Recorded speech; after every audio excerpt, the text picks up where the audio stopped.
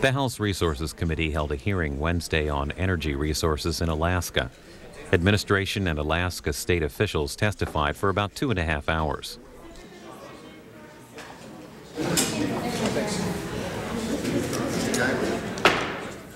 The committee will come to order.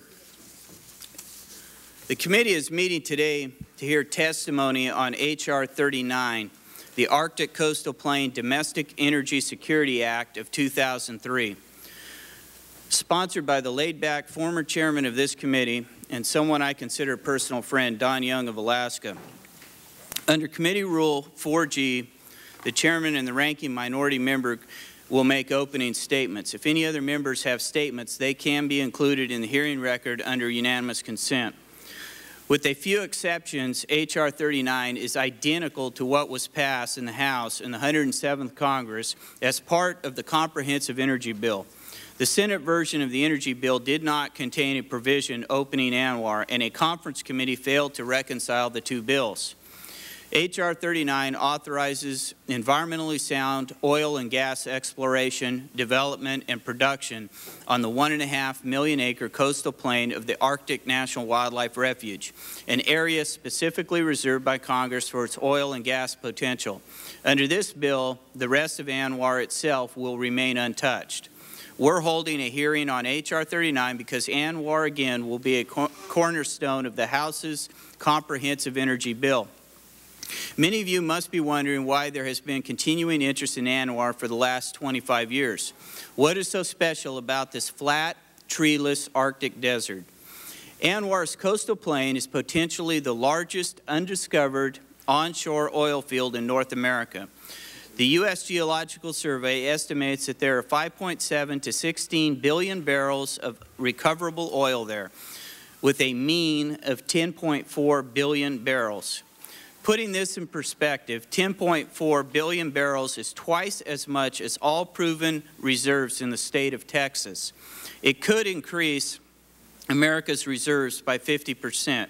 It could be one of the world's largest discoveries of oil in the last 30 years. As America's dependence on foreign oil approaches 60%, it is foolish not to look for oil in a place that could hold resources of this magnitude, especially at a time when a substantial amount of this foreign oil is imported from hostile governments. It defies common sense to buy oil from a dictator who can convert American dollars into weapons of mass destruction that will be used against the American people. While opening ANWR may not end dependence on foreign oil, it can substantially reduce it. For example, it could replace all Iraqi imports for the next several decades. It can lower our trade deficit, which has an impact on interest rates, the federal budget, and economic growth. Oil development in ANWR is locally supported, as we will hear directly from our witnesses today. Over the past several years, the federal government has closed off some of the most promising areas from oil and gas exploration on the grounds that such activities lack local support. If this is the government's criteria for oil exploration, then there should be no argument over ANWR. Unfortunately, I've observed that some of the most aggressive opponents of ANWR are the ones who have declined invitations to the North Slope to view firsthand exactly what they're talking about. Anyone who visits Alaska will immediately see that under the state and local government's rigorous environmental rules, wildlife and their habitat have peacefully coexisted with the production of 14 billion barrels of oil for American consumers. For example, the caribou herd using the Prudhoe Bay oil fields has grown from 5,000 to 32,000 since development began a quarter century ago. The fact is, no wildlife species population has been adversely affected by Alaska oil development. But don't just take my word for this. This is the finding in a recent study of the Argonne National Laboratory. This record can and will be replicated in ANWR. I previously mentioned that it defies common sense to buy oil from our enemies. It also defies logic to purchase oil from nations having little or no regard for environmental protection. Developing resources and creating jobs here in the U.S. under the world's most stringent environmental standards contributes to a cleaner, healthier environment around the world. I've been to Alaska's North Slope, and I challenge anyone to tell me where else 14 billion barrels can be can be produced with so little disturbance. Alaskans treasure their wildlife and their environment as much as we treasure ours. The views of the people who live in Alaska's Arctic coastal plain should be this committee's highest consideration. They have the most at stake in this debate because they depend on the land for their virtual survival. They want to contribute to America's energy security by tapping into ANWR's world-class energy resources. What better to judge whether or not oil exploration can be done safely and properly? Our witnesses today represent a broad spectrum of views on ANWR, and I look forward to hearing testimony on Mr. Young's bill. I now recognize the ranking member, in his stead, Mr. Markey, for his opening statement. Thank you very much, Mr. Chairman. In our lifetimes, we have few opportunities to shape the very earth on which our descendants will live their lives. So said Mo Udall 23 years ago, as the Alaska National Interest Lands Conservation Act neared passage. Mo Udall was a visionary, as was President Eisenhower, and as has been many other great American leaders in focusing upon the need to preserve this great space. We are here to discuss H.R. 39, the Arctic Coastal Plain Domestic Energy Security Act of 2003. This bill would overturn the 23-year congressional precedent of protecting the coastal plain of the Arctic National Wildlife Refuge from oil development. Before we take that drastic step, I believe this committee deserves to debate the full range of policy options for this precious part of America. Unfortunately, we are not having that debate today. I have requested a hearing on H.R. 770, the Morris K. Udall Arctic Wilderness Act of 2003, which would designate the coastal plain as wilderness and permanently protect it from development, because permanent protection is an equally valid policy option for this committee to consider. But the closest we will come to a full debate today is holding this hearing in the Morris K. Udall room. The panels are also missing an important voice, that of the Gwich'in people, whose culture and lives are intimately tied to the porcupine caribou that rely on the Arctic's refuge coastal plain for calving.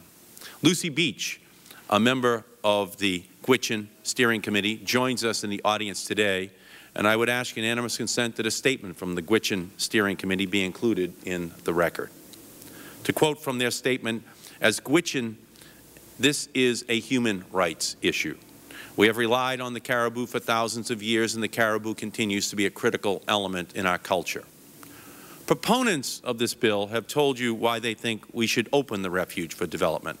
Let me tell you why I think the Arctic refuge should remain wild.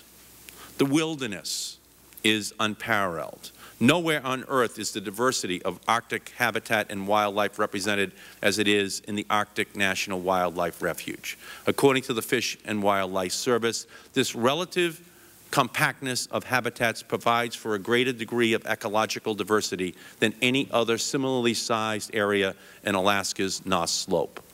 Industry isn't interested in drilling there.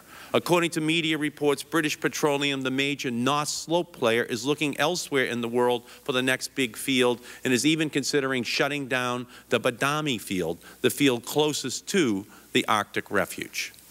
Looking in the refuge is the wrong place to find energy security. Developing the Arctic refuge will not make us independent of foreign oil sources. To become energy independent, we should tap American ingenuity to make more efficient buildings and vehicles and to design new renewable technologies that our domestic resources can fuel cleanly. And we don't need Arctic refuge oil to replace Iraqi oil. From 1991 to 1995, oil imports from Iraq were banned. Oil prices and supplies barely hiccuped, and the period coincided with one of the greatest economic expansions in United States history. And damaging a precedent would also be set by allowing the oil and gas development in the Arctic refuge. This would overturn a 35-year history of refuge protection dating back to 1966, the National Wildlife Refuge System Administration Act. Nearly 300 refuges in 44 states would be threatened by this precedent. Ignoring recent National Academy's findings that oil development has caused wildlife and their habitats harm, we are considering a bill that finds oil exploration and development compatible with the mission of the refuge, that relies on an environmental impact statement from 1987, and that doesn't allow the Secretary of Interior to consider a no leasing alternative. Faced with reclamation liabilities that the General Accounting Office estimates could be as high as $6 billion for the current state of development, we are considering allowing the oil industry to invade this only portion, into the only portion, less than 5% of the North Slope, that is currently off limits. When will we realize that the road to energy independence will never run through the Arctic refuge? Rational energy policy will begin the day that Congress drops any idea of turning the refuge into a filling station and instead grants this extraordinary area the full Wilderness Act protection it deserves. The American people sense in their bones that the value of the Arctic refuge should never be measured in barrels of oil or employee workdays or drops in the federal deficit bucket. They consider it priceless, one of a kind, a national environmental treasure that should not be sacrificed by this Congress or this committee, not now, not ever. Thank you, Mr. Chairman. Thank you. And with unanimous consent, the statement will be included in the record at the appropriate place. All members' opening statements will be included at the appropriate place. I'd like to welcome our first panel. I'd like to welcome our first panel, the Secretary of Interior, Gail Norton. It is the intention of the Chairman to place all witnesses under oath.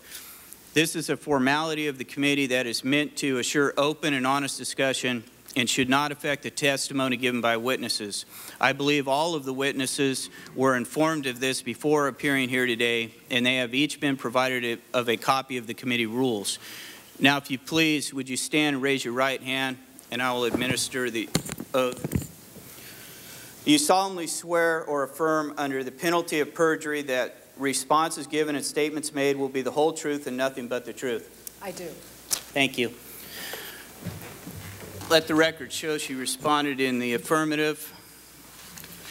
I'd like to welcome the Secretary here today. We're all anticipating and look forward to your testimony. If you're ready, you may begin. Thank you, Mr. Chairman, members of the committee. I appreciate the opportunity to join you today and to talk about the proposal for energy exploration in the 1002 area of Alaska's North Slope. As you know, this administration firmly believes that we can develop energy at home while protecting the environmental values that we all hold dear. ANWR is the largest untapped source of onshore oil. We can compare it to other places in the United States in order to gain a perspective of how significant it is. And that is what I will do in today's testimony, as well as discuss the environmental protections that are necessary for any legislation. With your indulgence, I'd like to begin by breaking a Washington rule. The rule says never credit the rhetoric of the opposing side by repeating it. Well, I intend to do exactly that. My goal is to show that rhetoric is no substitute for the facts. Please watch this advertisement, which ran on national television and is now on the internet. Almost nothing in this video is representative of the coastal plain of ANWR. We call it the coastal plain because it is just that, a plain. There are no trees, there are no deep water lakes. There are no mountains like those in the video. Outside the area affected by H.R. 39, there are mountains in ANWR, but they are designated as wilderness areas, and no one is remotely considering them for energy production. Only the polar bear photo could have been taken anywhere on the coastal plain.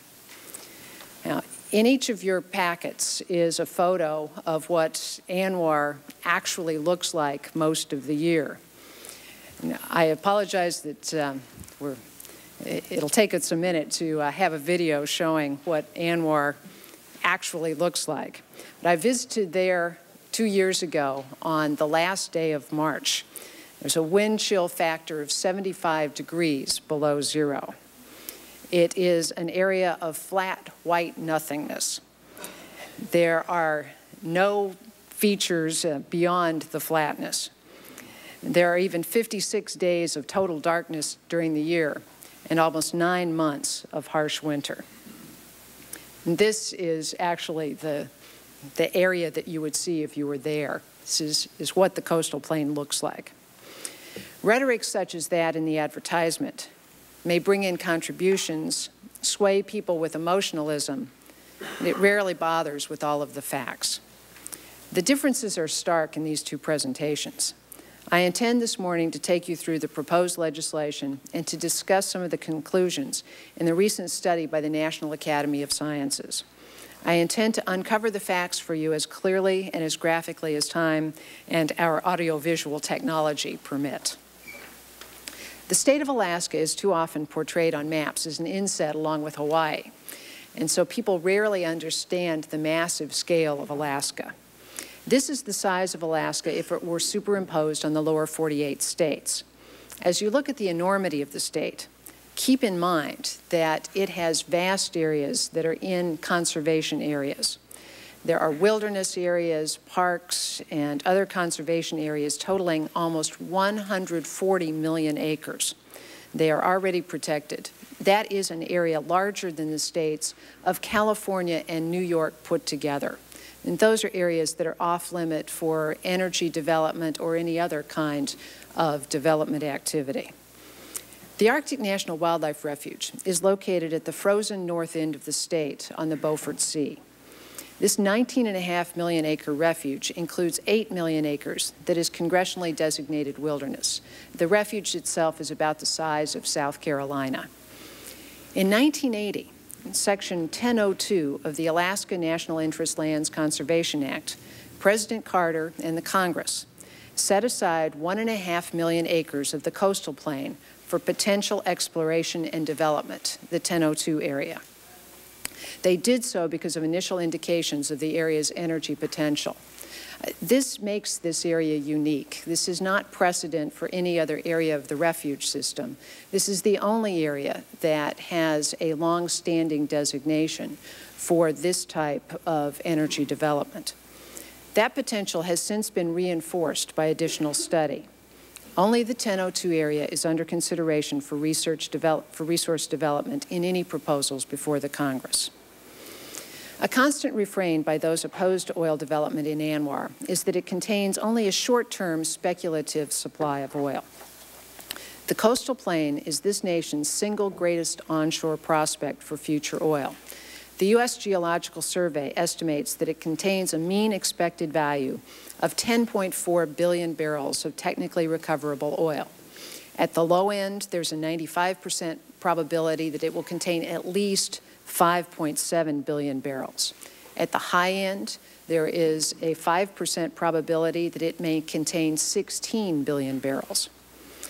Well, let me put that in context for you. This is a slide that you have never seen before. This provides some new information. The potential daily production from the 1002 area alone is larger than the current daily onshore production of any lower 48 state. The estimated daily production from ANWR would exceed what is now being produced in any individual state, including Texas and Louisiana.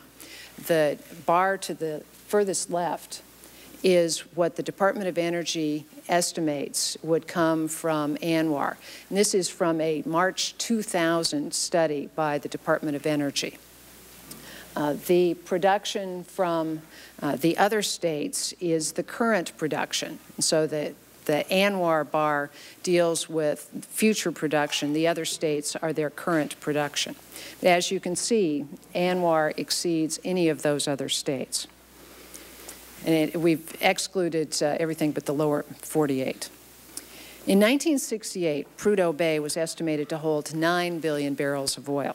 Today, its production is at 13 billion barrels, and it's still producing.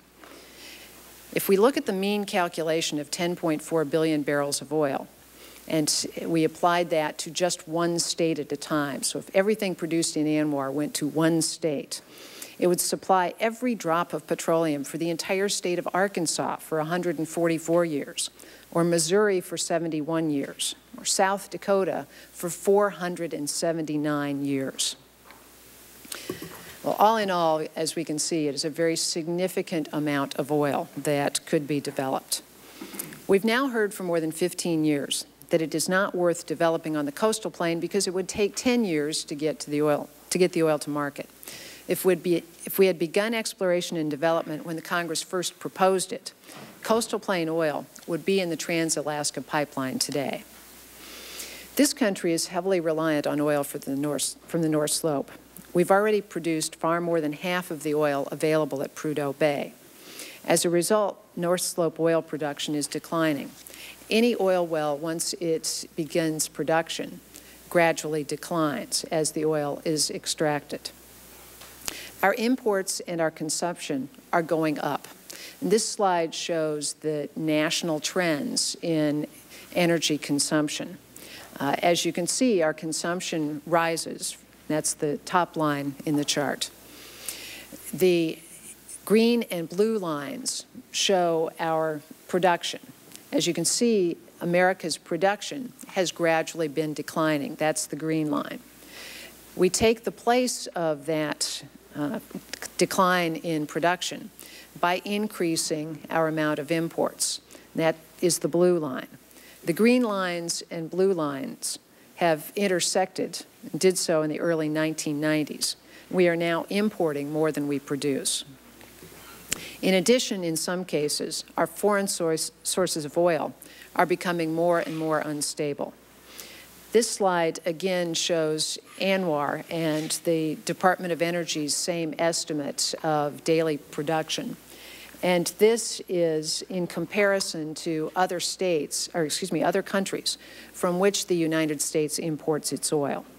Oil from the 1002 area could reduce our dependence on those foreign sources. Last December, strikers nearly shut down Venezuela's oil industry, drastically reducing the production of Venezuelan oil and its delivery to external markets. In the last several years, Venezuela ranked consistently as one of the 4 top sources of U.S. oil imports. In 2002, Venezuelan exports to the United States were only slightly more than what we could see, or were about the same as what we could see from the 1002 area. Venezuelan exports are still recovering from the strike. It could be months before that country resumes pumping at its earlier levels. Our reliance on foreign oil has impacts on the lives of American families, farmers, and workers, as the current gasoline price increases have shown. As long as we have planes, trains, and automobiles powered by oil and gas, we will need a homegrown, stable, reliable source of supply. In addition to its energy potential, oil from the 1002 area could be a new source of needed federal revenues.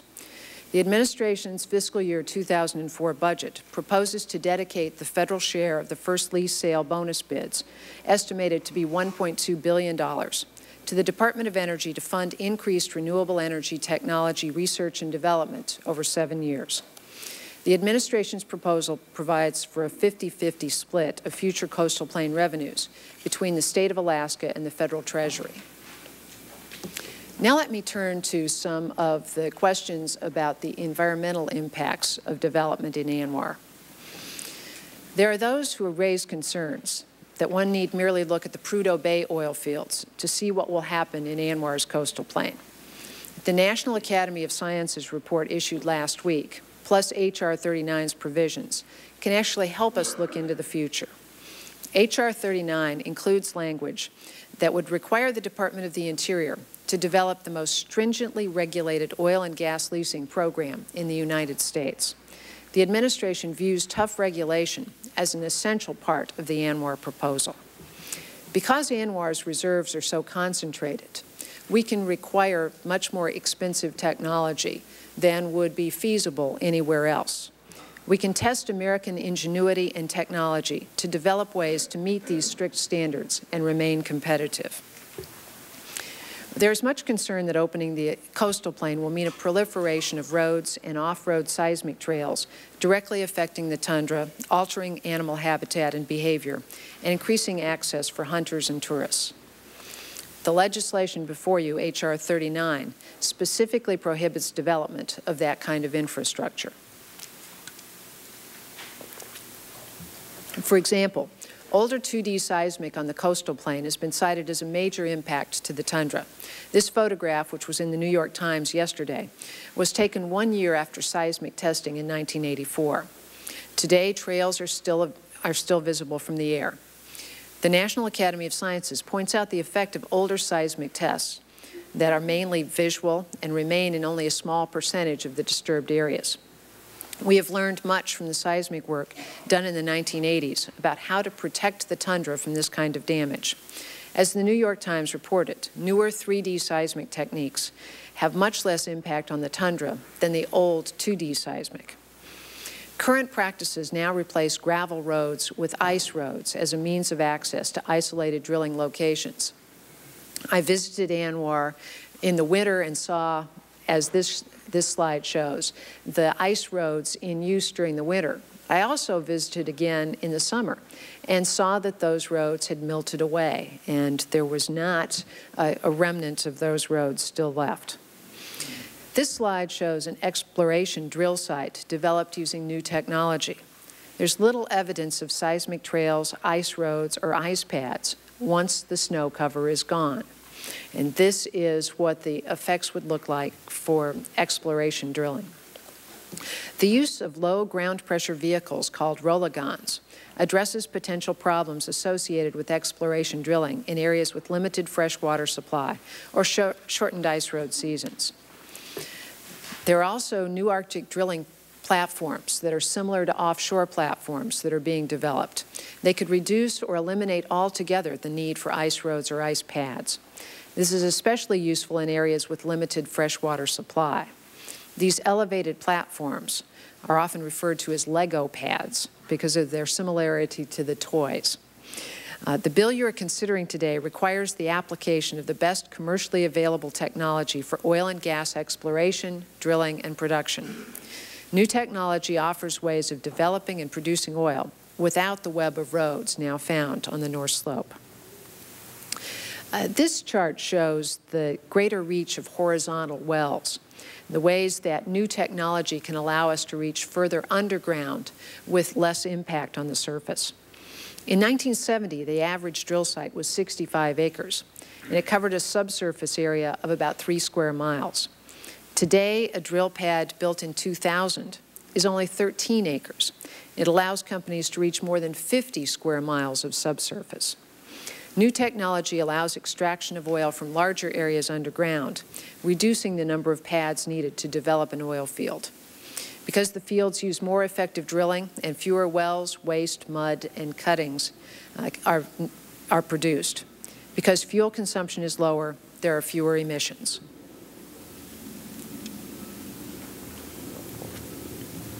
One group in its campaign against opening ANWR states, quote, "Spillage from 20 years of oil extraction has substantially degraded habitat on the North Slope," close quote.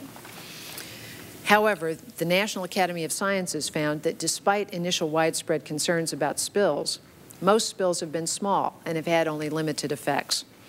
Large magnitude spills have generally been avoided on the North Slope because of the system of monitoring and check valves on all pipelines. The National Academy of Sciences found that to date, the effects of contaminant spills have not accumulated on North Slope vegetation.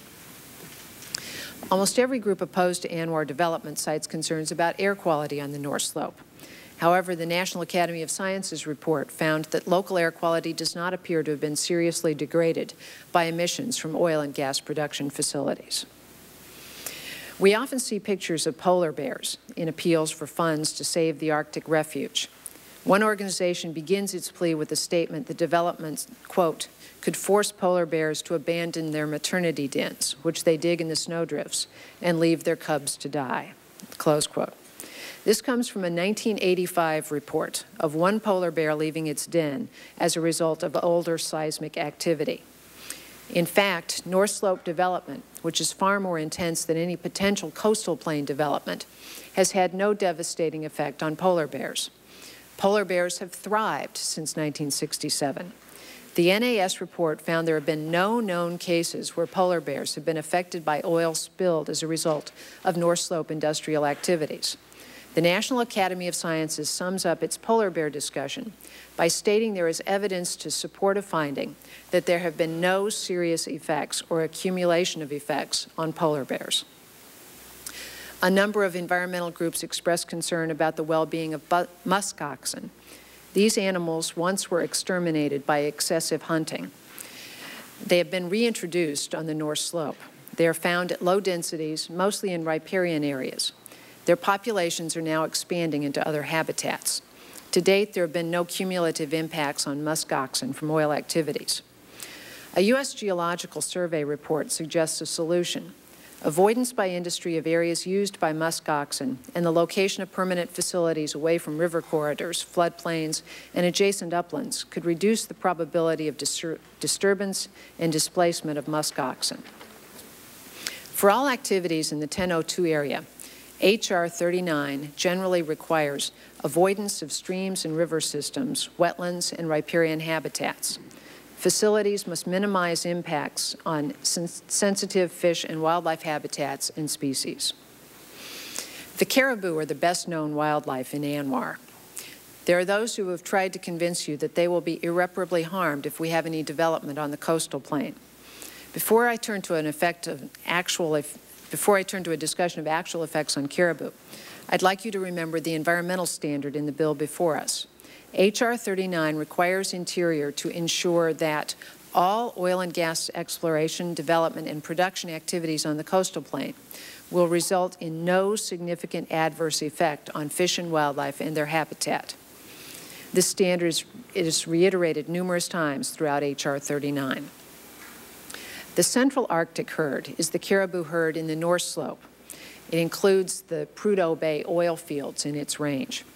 The numbers in this herd have increased from 5,000 in 1977 at the beginning of oil development to 27,000 in 2000.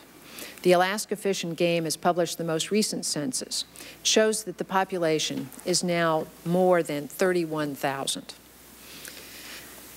ANWR's herd is the porcupine caribou herd. The calving grounds for their area are those that are most frequently discussed. It's important to keep in mind where the greatest potential for oil development is on the coastal plain. USGS scientists predict that 83% of the oil potential is on the far western side of the 1002 area. And this slide, the gray area in this slide is the area that USGS believes will have the most oil potential.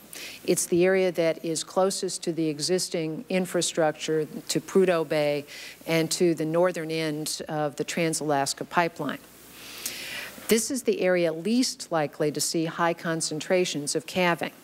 In fact, a U.S. Geological Survey study found that under the most realistic scenario for developing the 1002 area, there would be a 95% chance of having no impact on calf survival. It's also important to remember that there are years when the porcupine caribou herd does not even use ANWR's coastal plain at all for calving.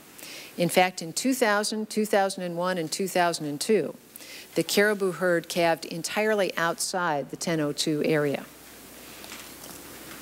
Increased domestic oil production means increased jobs for Americans. The innovations in Arctic frontier technology continue to create jobs.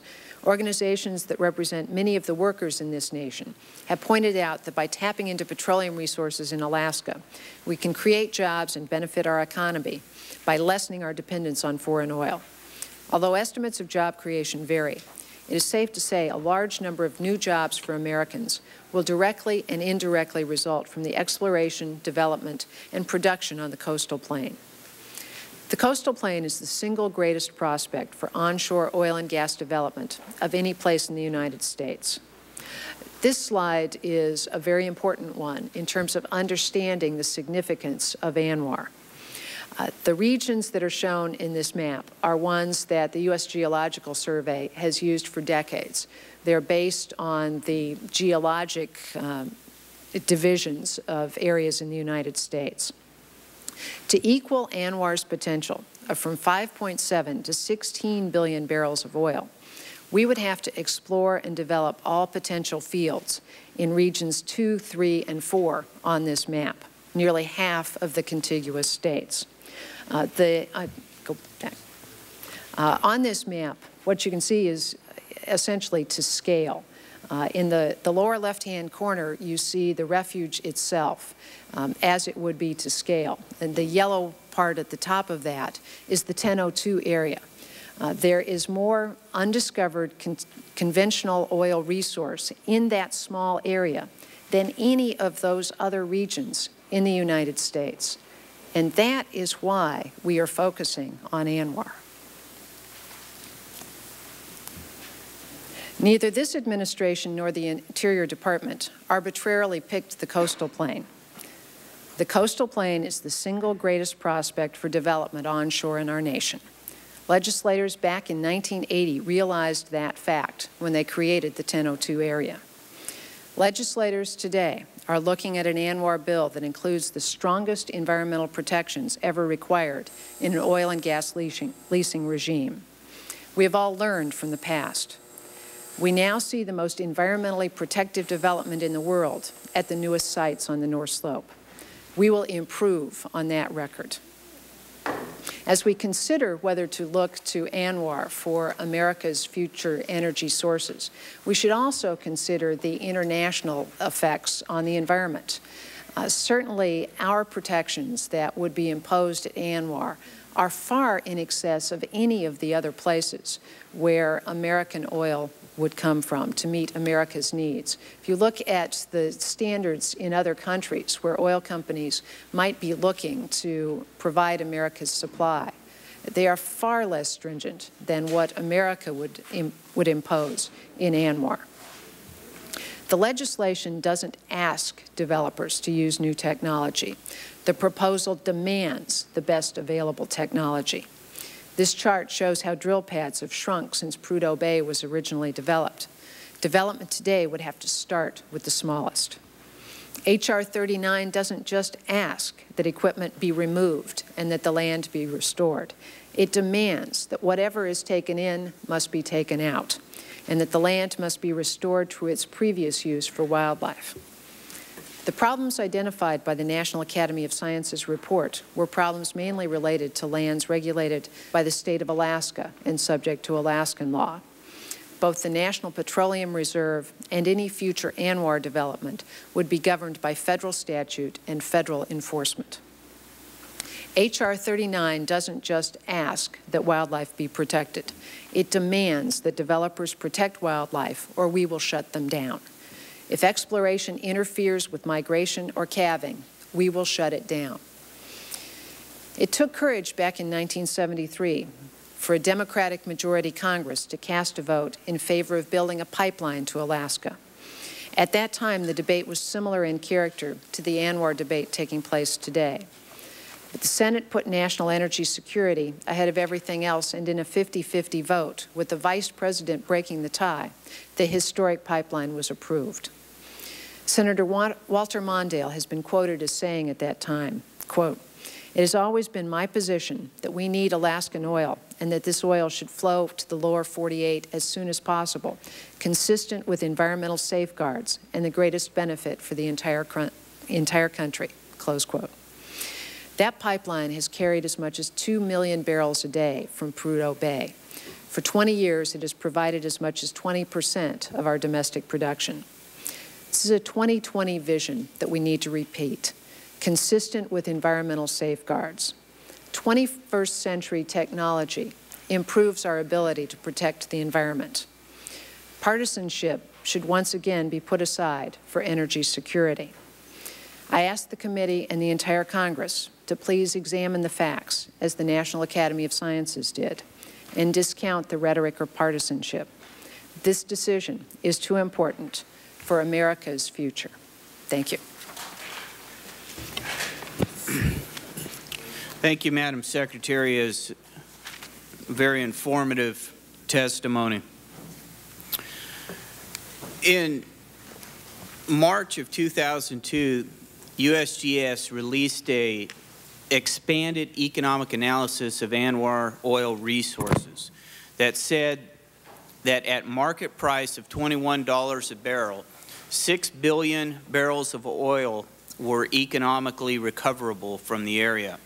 That's more oil than the reserves in Texas. Today's market price for Alaskan oil delivered on the West Coast is $36, which means that much more oil would be economic.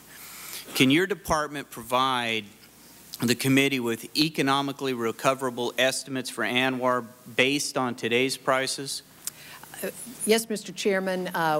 Those calculations were done when the initial USGS estimate was done, and we would be happy to provide those to you. Thank you. I'd like to also ask you if you're familiar with the Argonne National Laboratory study that studied the impact of the Trans-Alaska Pipeline in the North Slope oil fields? I believe I know which study you're talking about, but BLM study for the Trans-Alaska Pipeline. BLM? They were the contractor for BLM. They were the contractor for BLM on the study. Yes. How does that study characterize the overall impacts of oil development on Alaska's North Slope?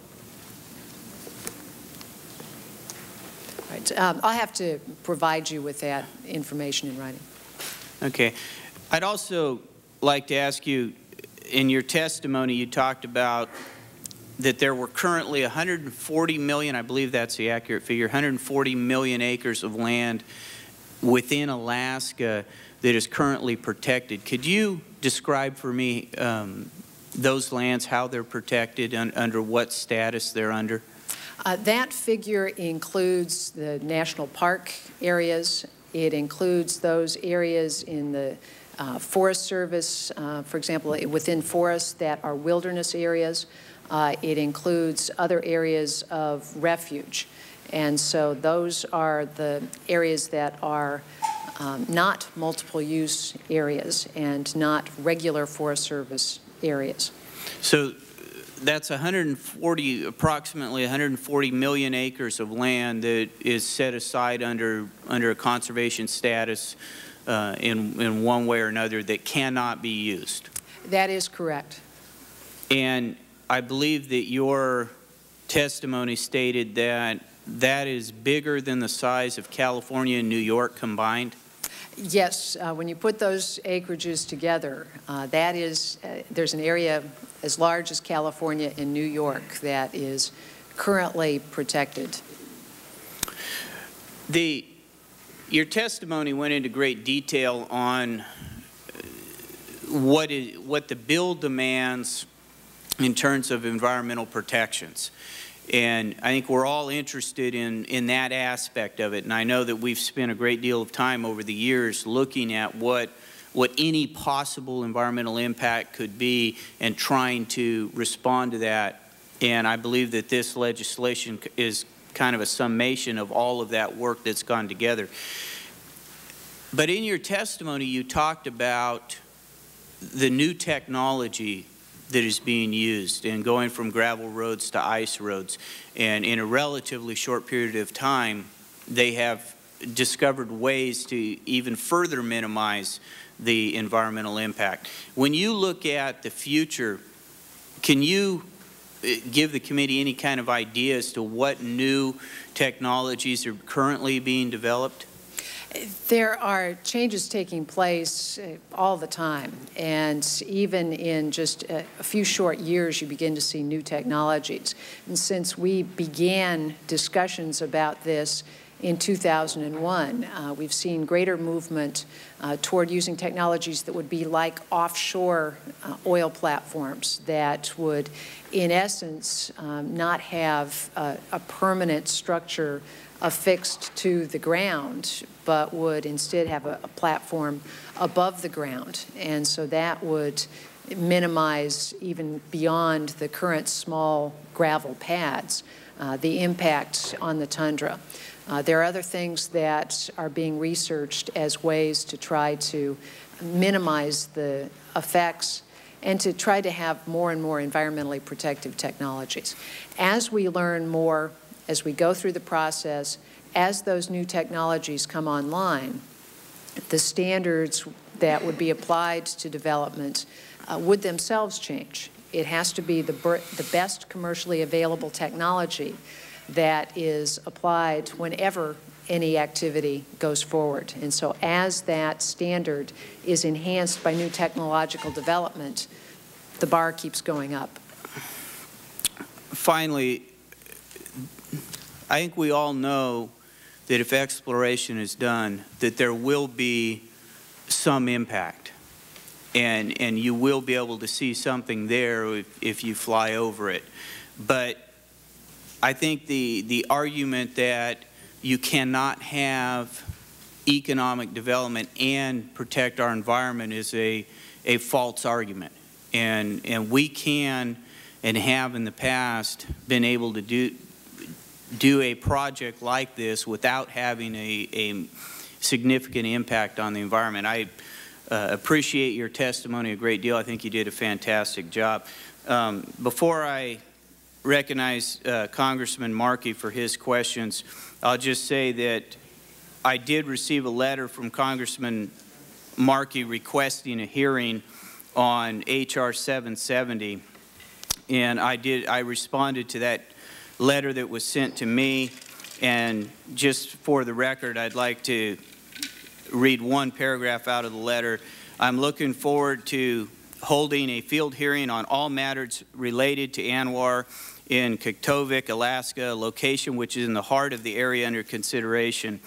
And hopefully in that hearing we can further look at a number of the issues affecting ANWR and their impact. I invite Mr. Markey and all the members of the committee to attend that field hearing, because I do believe it's extremely important that we continue to work on this issue regardless of the outcome of this legislation. Mr. Markey. Thank you, Mr. Chairman. And I thank you for the hearing. I just wish it would be conducted before we would actually have a markup of the bill here in the Natural Resources Committee.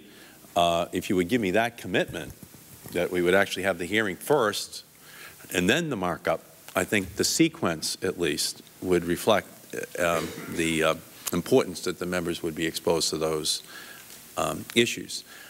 I know that that's not going to happen because there has already been a determination on the part of the majority, the Republican Party, that they want to drill in the Arctic refuge.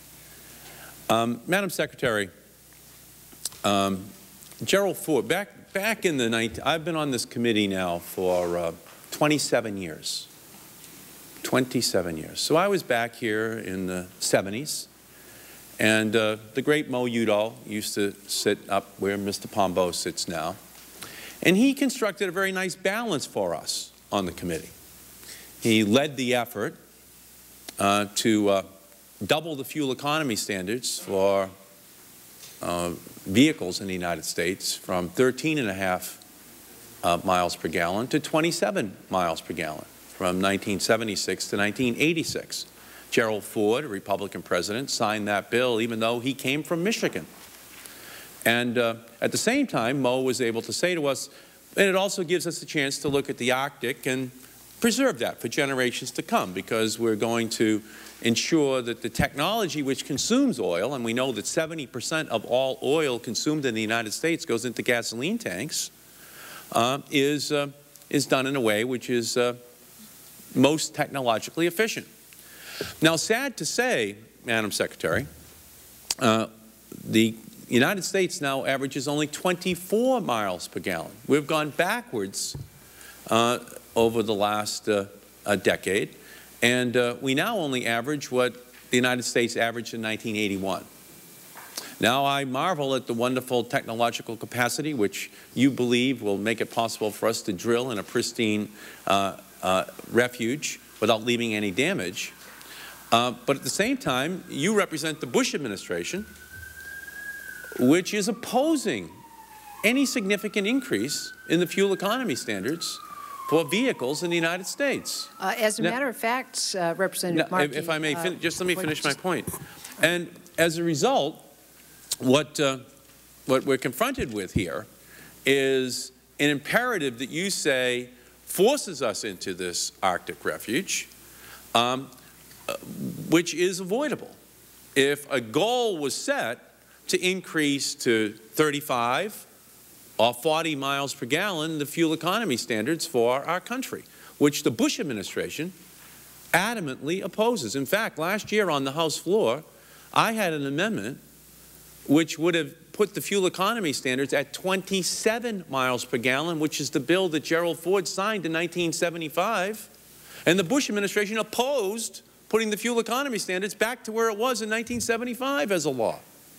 And so to go into the Arctic to provide oil for vehicles that are only going to become less and less efficient as each generation goes by, unless the Bush administration steps up, of course necessitates us going into the refuge.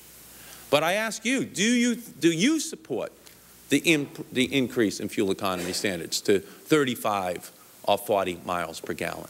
I very much support the idea of having better fuel economy for vehicles. The administration, for example, just proposed the largest increase ever in the fuel economy standards for sport utility vehicles. The question is safety, and whether you go about setting those standards by having Congress decide what the standards should be, or whether you have a process that allows the safety of families to be considered as a part of setting those fuel economy standards. But as you know right now, Madam Secretary, a family driving in a regular car is 16 times more likely to have a fatality in that vehicle as someone in an SUV. So what's happening is, as these SUVs get bigger and bigger and less fuel economical, every other vehicle is becoming much more dangerous for families to be driving in. And so, yeah, there's a safety question, but the question is, how big is too big in terms of every other vehicle on the highway? And that's linked to the fuel economy standard. So I just think that the administration itself is in technological denial.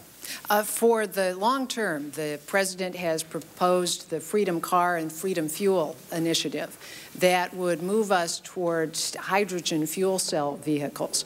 And that is something that really gets us beyond the I agree with you, and I hope he puts on the goal, the non-fat cheese pizza as a long-term goal as well. Meanwhile, let's make sure we all have low cholesterol diets today, and let's make sure also that we have vehicles that are efficient, because we may never have a hydrogen car and we may never have a fat-free cheese pizza.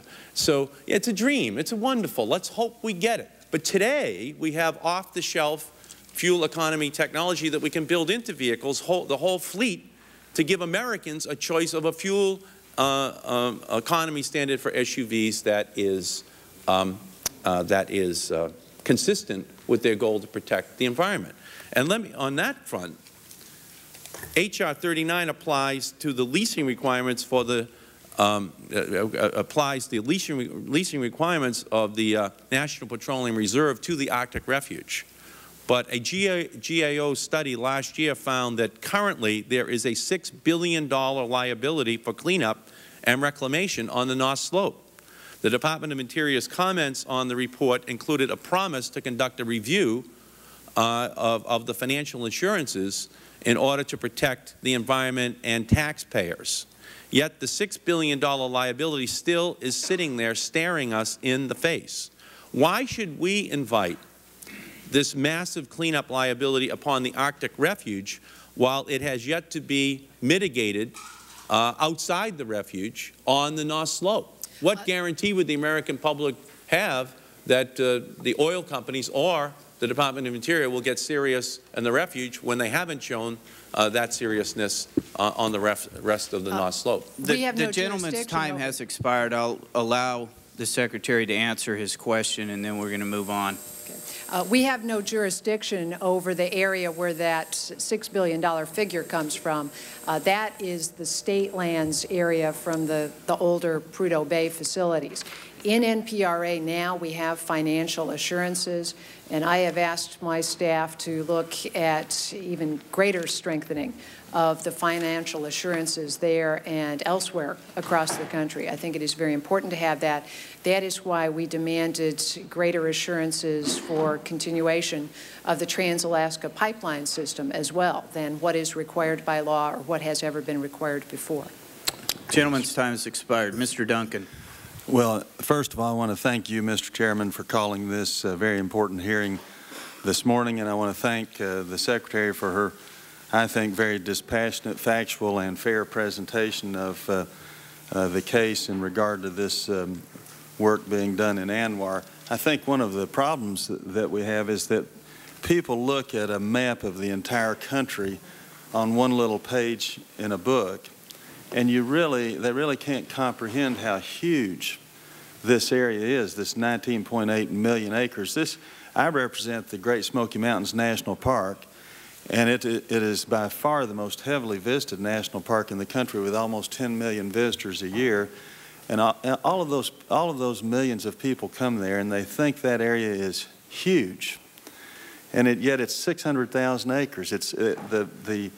ANWR is 35 times the size of the Great Smokies. You just can't even comprehend how huge this area is. And I think I'm one of the few, or one of the small percentage of members who not only has been to ANWR, but I've been there twice. I've been to Prudhoe Bay, I've been to Barrow, I've been to Kaktovik. And I'm told that the 270 or so people who live in Kaktovik are the only people who actually live inside this 19.8 million acres. And I was interested in the advertisement that you showed, Madam Secretary, because when you go up there, you see that there's not a bush or tree as far as the eye can see. In fact, my first visit there, I met a lawyer from Anchorage who had practiced law in Tennessee several years earlier, and he was not connected to any group, but when he found out where I was going, he told me, he laughed and he said, if you see anything taller than 2 feet up there, it was put there yesterday by a man. And yet the area on which people wish to drill is not even 10% of this ANWR. It's not even 1%. In fact, it's not even 1/10 of 1%. I understand is at most a few thousand acres, a minuscule portion of this area. Then last year, a year and a half ago, when we confronted this issue, I read in Time magazine that there were only 1,000 visitors to ANWR, hikers and backpackers and so forth, in the year prior to that. 1,000 into this 19.8 million acres. It's really amazing. Yet, as the ad showed, the people who are opponents to this have to resort to false or misleading advertisement to keep their contributions up. And I think that's what this is primarily about, is getting contributions for some of these groups. But you know, you don't hurt, Mr. Chairman, you don't hurt the wealthy upper income people who contribute to these groups when you destroy these jobs and keep these oil prices higher or drive them higher. Who you hurt are the poor and the lower income and the working people of this country. And I wish that we could keep some of those people in mind when we're considering this. But I don't have any questions at this time, but I do want to thank you for the presentation that you made, because I think it was a very fine presentation, Madam Secretary, and I yield back the balance of my time. Thank you, Mr. Duncan. Mr. Miller. Thank you, Mr. Chairman, and Madam Secretary, thank you very much for your testimony. I, too, am one of those who have served on this committee a long time and have been around this issue for a very long time. I've tried to study it from both sides of the debate. I've spent a lot of time with the oil companies in my district, a lot of time with CEOs of the oil companies involved in the Arctic, and have looked at a lot of their proposals for reducing the footprint and the technologies, and it is truly amazing. But I'm not sure that this debate is really about that. As one of the CEOs of the major players said, we know we can do it, we know we can extract it, and we think we can do it without environmental damage. But this is a value question for the American people, and we'll have to wait and see what their judgment is. And I think that's what we're down to at this point. It is a value judgment. You can call this a white nothingness or whatever. I forget what your phrase was in your opening statement. In March, I've been there, and it looks a lot like that. But it also has a huge diversity of characteristics that warrant its protection. And that's why the Congress made that decision. It may not have the 300-foot sequoias that we have in California. It may not have the deep canyons of Yosemite. It may not have whatever the Great Smokies have in terms of their values. But it does have values that the American people have come to prize. And the American people prize many areas of the world where they've never been. They think the Gobi Desert is valuable. They think the Arctic is valuable. They think the Antarctic is valuable. They think that the Andes are valuable. They've never been there, in likelihood they may never get to go there. But that doesn't remove their values. And this is a matter, we can have dueling reports and dueling statistics about whether or not this will increase or not. I can read one here that from the Department of Energy, which says that if you take the expected production of ANWR in 2020, it will reduce our dependence on foreign oil from 62% to 60%. If you got really excited, you go from 62% to 57%. That's a lot of oil. It's a lot of money. But the fact of the matter is it also says that we would dramatically increase domestic production, but we will not produce our way out of the crises we have. I happen to support the idea of Mr. Markey and many others that until such time as we seriously confront the usage of this oil, you're never going to make the hurdle on this debate. Because I think it's very simple for the American people. If this oil is so valuable, if it's so valuable as this administration says and the other proponents of drilling it, if it's that valuable, then why do we waste it? If it's so critical to our national economy, why do we waste it? If it's so critical to our national defense, why do we waste it? If it's so critical to our standing in the world and our relationships in the Middle East, why do we waste it? And that's what they see, is that you want to go get what you consider the most valuable commodity in the world, the most geopolitical, sensitive commodity in the world, and you want to put it into a car that gets 12 miles a gallon. Doesn't make any sense to the American public. It must not be that valuable. But the fact is, it is that valuable. And at a time when we say to the oil companies, you can go drill, and we mandate that you use the phrase, the most commercially available technology, best commercially available technology, I think is a phrase.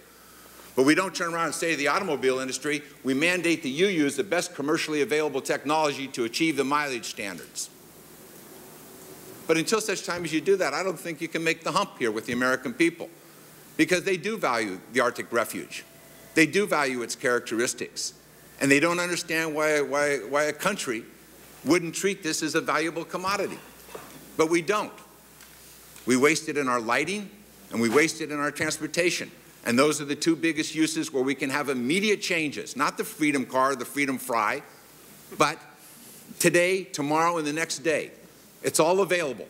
We have demonstrations down here in the mall. Many of us have gone down and visited General Motors when they bring all the college students to town to redesign the cars. UC Davis, yours has had one. Riverside has won one of the competitions where they've added mileage to SUVs of 10, 15, 20, 25%. These are college students working for 3 months over the summer.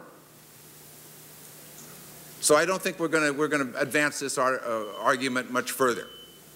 And I think that until such time as this country gets very, very serious about energy conservation, and the wise use of this oil, that this will continue to be stalemated because it doesn't justify the invasion of the Arctic refuge to continue to waste this resource and to continue to risk our national security in the manner in which we use the imported oil. So thank you very much for your testimony. I'm sure we'll all see one another again on this issue. Thank you, Mr. Chairman. Thank you. Mr. Young. Thank you, Mr. Chairman and Madam Secretary. I was not here for your testimony. I was here when you testified on this issue before, and I would like to remind Mr. Miller, why didn't you just say this is speech A, and I would say mine speech B, and we could save a lot of time. It's the same speech I've heard for the last 30 years. I sat right in this room when we passed the Alaska National Lands Act, and the Congress set aside this land to be developed at the wishes of the Congress for the good of this nation. Scoop Jackson did this, Bo Udall did this, and they agreed to this. And, you know, I sit here and listen with amazement when people talk about the ANWR, or the 1002 areas, and Madam Secretary, You're right. The people that live there, the people that know what it's like, support the drilling. The people of Alaska support the drilling, and it would be good for this nation. Now, I have offered many times in the energy conference we had last year, I offered them one time, let us just take the native oil and let them use that oil. That's their oil. But the fork and tongue of the white man is working again. We gave them the land for economic well-being. We gave them the land for their social well-being, and it is their land, and now we say you can't use it. Now, that's wrong. If you don't want to take the rest of it, fine. You can have a decision. But to do this to those native people up there is absolutely wrong. And that's what we're doing. And as far as American people not supporting this, American people do support opening an war right now. They do support it. But we have a few people in this Congress that pander to the special interest group, the environmental community that does not want this nation to have the great economy they had in the past. That's really what it's all about. This is a small piece of land, 2,000 acres, and that is all. 2,000 acres, and you'd think Alaska didn't have other acreage up there? 447 million acres you set aside. That's bigger than all the states on this side. About 5 times bigger than your state. Set aside for no other use than wildlife and viewing and wilderness. And we're talking about 2,000 acres. So, Madam Secretary, I get a little excited about this because I've been fighting it a long time. And I will win this battle. May not be this year, but it will happen. And I'll stay here until it's done. I'll live to be 150 years old until it's done. And you'll be dead, and you'll be dead. You won't be, but I'll be here. Thank you, Madam Chairman. You heard the bells going off. We have a vote on the floor. We're going to temporarily recess the committee. As soon as the votes are complete, we will come back. Mr. Markey? I'm just going to go get my cholesterol count so I can make sure I stay alive as long as is necessary to outlive Mr.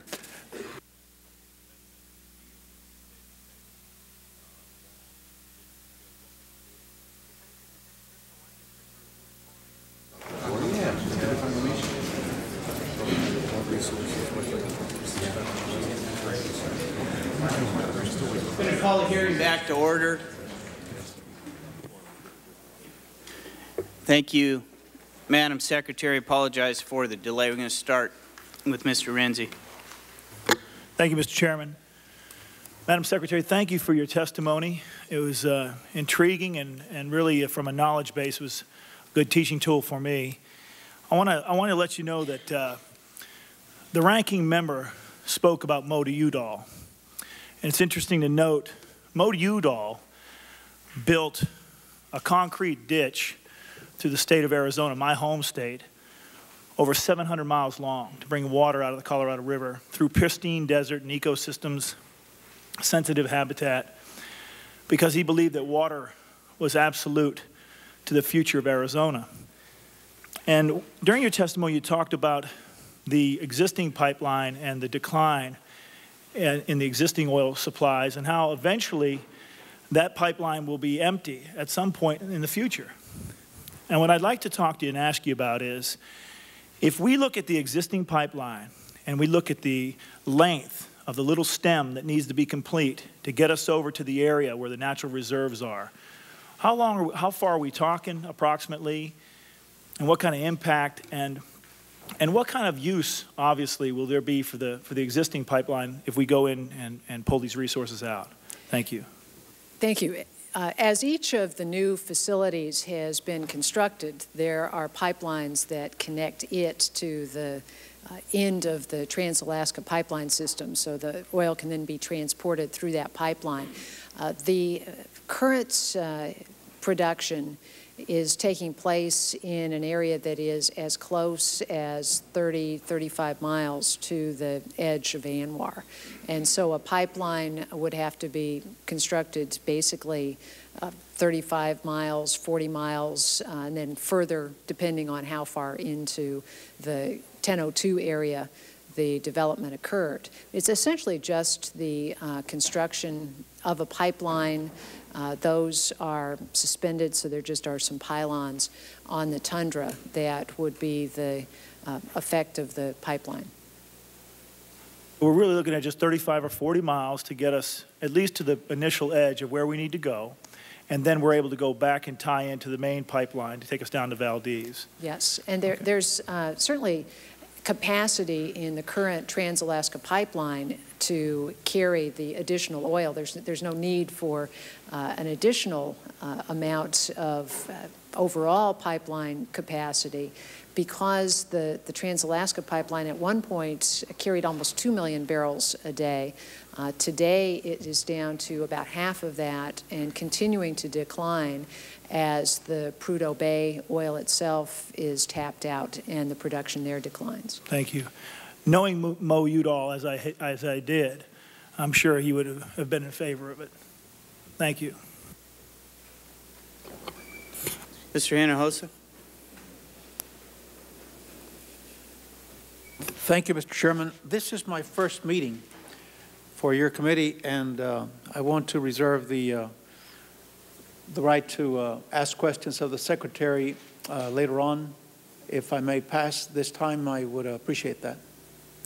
Well, welcome to the committee, and if we do have a second round before the Secretary is excused, you're more than welcome to ask questions, or after the next questioner, you may as well. Thank you, Chairman Pombo. Mr. Pierce.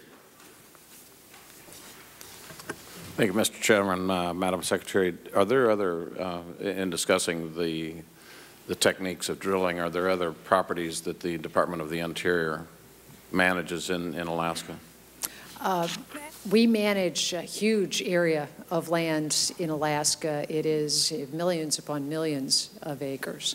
And Madam Secretary, have the techniques of drilling been implemented in other areas of Alaska?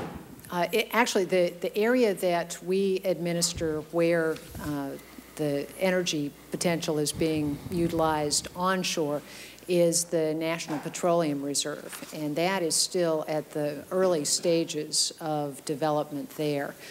So primarily the activities where that new technology is being used are on state lands or native corporation-owned lands. And in those areas, we're seeing the new technology having those examples of reaching underground for miles in order to tap the subsurface resource while leaving the surface undisturbed. And Mr. Chairman, Madam Secretary, are those techniques sustainable? In other words, can the companies afford to do that and still withdraw the production? And secondly, are the effects on the environment basically what the developers of the technology are claiming? The ability to use that technology depends on the size of the resource that is available. And so in many areas of the lower 48, you certainly could not support that kind of expensive technology. The resource that's available just would not justify that sort of expenditure. In Alaska, however, the experience in other areas and the experience on the North Slope is that that technology is certainly justified. The areas where we are seeing the greatest reach underground with the horizontal drilling are areas on the North Slope. And so that is working out in reality. They're constantly setting new records for how far they can reach underground without an impact on the surface. So my understanding of that technology is that it is working out very well. It allows you to have your wells on the surface located in a very small area and then reach out for a long distance underground. Mr. Chairman, what are some of the daily outputs of these wells that we're drilling there? Do you happen to know that? It's a fairly technical question, but... I'd be happy to provide that for you. We do have overall the field production is in one of the handouts. I know there is information available about the production from various facilities, but I don't have that off the top of my head. Thank you, Mr. Chairman. Just a concluding statement that I think the point's been well made by those who maybe are opposing, but the same point will apply to those who are in favor of, that the consumers will ultimately decide exactly what the values are in this, that as the price escalates, the price of price of gasoline at the pump goes over $2 to $3 because of restricted supplies. I think that the voters will send a very clear message what their values are in this particular relationship. Mr. Chairman, I support this project and appreciate the chance to speak. Thank you. I'll just say that we are intending on holding a field hearing in the region, and I would highly recommend that members of the committee take advantage of that opportunity to go up there and actually see it. I can tell you from personal experience what the picture that you've got in your mind's eye of this region is inaccurate, because once you go up there and actually see it, you see what they're doing, how the exploration is occurring, what the area is like, what the tundra is like. It gives you a very different picture and a much clearer view of what is being attempted to be done in ANWR and in this particular region. Are there any further questions that the committee has of the Madam Secretary? Seeing none, Ms. Norton, before I excuse you, I just wanted to say that I very much enjoyed your testimony. It was very well done, very well thought out, very informative, and it is something that I think will prove to be of great value to this committee as we move forward in our deliberation and any possible future action that we may have on ANWR, and including that as part of the energy bill. This is an issue that we have been working on for a long time, and there are obviously a lot of opinions, a lot of opposed and proponents of this particular project, but I think that what you brought to the committee will be very helpful, and I thank you for your testimony. Also say that I know that there are members who may have further questions. They will submit those to you. Submit those to you in writing, and if you could answer those in a timely fashion so that they can be included in the hearing record, it would be appreciated by the committee. We would be happy to do so. Before I excuse you, I'm going to just briefly go to Mr. Inslee. I know that he was trying to get over here before you were excused, and since I was a little slow in my concluding statements, he made it. So, Mr. Inslee. Thank you for your courtesy. Madam Secretary, it strikes me that you have a very difficult job for a lot of reasons. And one of the reasons is I think people broadly feel about the Arctic a little bit the way they feel about the Mona Lisa, in that it's something most Americans will never see, although they might like to. It's something they feel that has a very unique beauty and is very treasured in the country.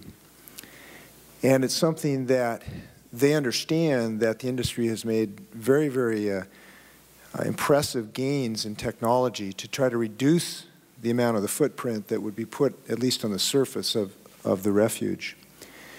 But I think that they feel very strongly that a small footprint is like putting a small mustache on the Mona Lisa, and that hundreds or thousands of acres is at least a mustache on this wilderness that is currently treated as a very, very successful refuge. And so I think you've got a very difficult job to convince the American people that this scar, and it will be a scar no matter what technology can afford us, right in the heart, and I've been there, and it is the heart of this refuge. And I think the American people's assessment is more accurate than some of the assessments I've heard today, calling this sort of a white wasteland or something. I've been there, and I have to tell you, I've been to Yellowstone Glacier National Park, which may not have glaciers in 100 years, by the way, because of global warming. We're going to have to rename it Puddle National Park or something. I've been to the bayous of Louisiana. I've been to the rainforest of the Olympics. I've been, a lot of different places in this country. But the single most impressive, from a biological standpoint, place I've ever been is the Arctic National Wildlife Refuge. Because at least for a period of about 2 months, it is the single most exciting, prolific breeding ground for life in America. the bird life, the caribou, the grizzly.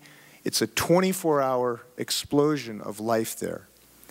And I'm convinced that at least the 600,000 people I represent feel very strongly about preserving that no matter what technology does. And I want to ask one question about your presentation. In your presentation on your chart, somebody took the chart down, I'm sorry, but in your chart, it made reference, I may not get this language exactly correct, but it made reference to using the best available environmentally sensitive technology. I think it was number 2 in the list. I don't know if you have that language. It is the best commercially available technology. The best commercially available technology. I want to ask you about that, because what I've heard you say is the administration would commit to use the best available commercial technology, which is good. The problem is your administration you work for has totally failed America in using the best commercial available technology in the energy field, because it has an abysmal record in trying to use the best available commercial technology in our transportation sector. Because the best available commercial technology, which we stopped making improvements on in the 1980s, is not being used. And the administration you work for has resisted efforts to make terribly modest improvements of 3 miles a gallon in our fleet. And you know, and I know, that if we had simply continued making the improvements in our mileage of our vehicles that we made in the 70s and early 80s, if we simply had continued on that pace, we would have freed ourselves from all of the oil in Iraq and probably all of the oil of Saudi Arabia. So the question I have is, what do you personally think about your administration's refusal to engage in any substantial improvement of using really commercially available technology, the best available technology in our transportation sector? What do you think about that? I believe you are ignoring a very large part of what this administration has done. The Freedom Fuels and Freedom Car approach that the President has proposed is a significant step forward. It would be the next generation of automobiles, and his proposal is going to move us much more quickly toward hydrogen fuel cell powered automobiles. It gets us beyond all of this debate about the regular gasoline-powered engines. In the much shorter run, we have to deal with our cars as they're currently gasoline-powered. We have proposed that during that interim time period, as part of the President's energy plan, there be a tax credit for alternative fuel and, for example, the electric and gasoline combo-powered cars. And I think that allows individual families to make the choice to have a cleaner technology car. I think that's a great approach, and that is part of our proposal. We also believe that we ought to be increasing fuel efficiency. And we have proposed the largest increase ever in fuel efficiency standards for sport utility vehicles and other light trucks. The major difference is whether the safety assessment, how we protect America's families in their automobile safety, be a choice made by the experts in automobile safety, as opposed to having that be done by congressional fiat.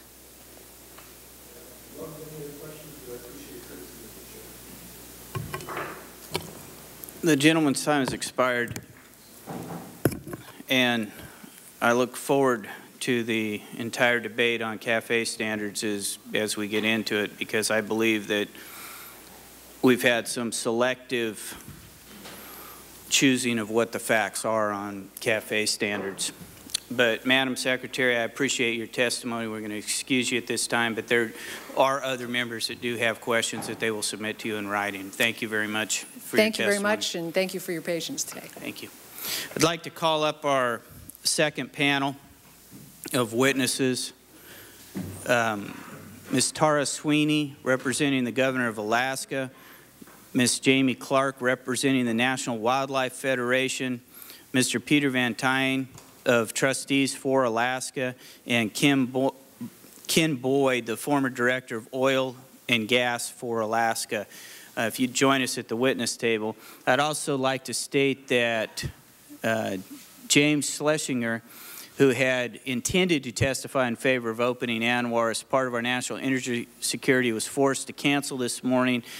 He will submit testimony for the record, and with unanimous consent, that will be included at the appropriate place.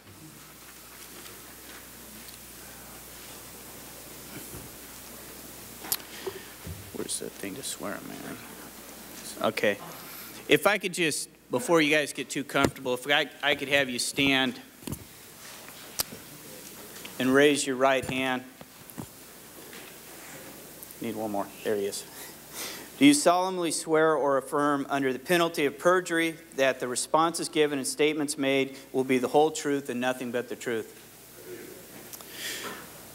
Let the record show that all of the witnesses answered in the affirmative.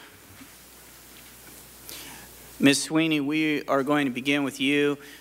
Just as a reference point, you will be allowed 5 minutes for your oral testimony. Your entire written testimony will be included in the record. The lights that appear in front of you on the witness table have a green light, a yellow light to sum up, and then a red light to stop. So if you could try to keep to the time limit as much as possible, it'd be appreciated. Ms. Sweeney.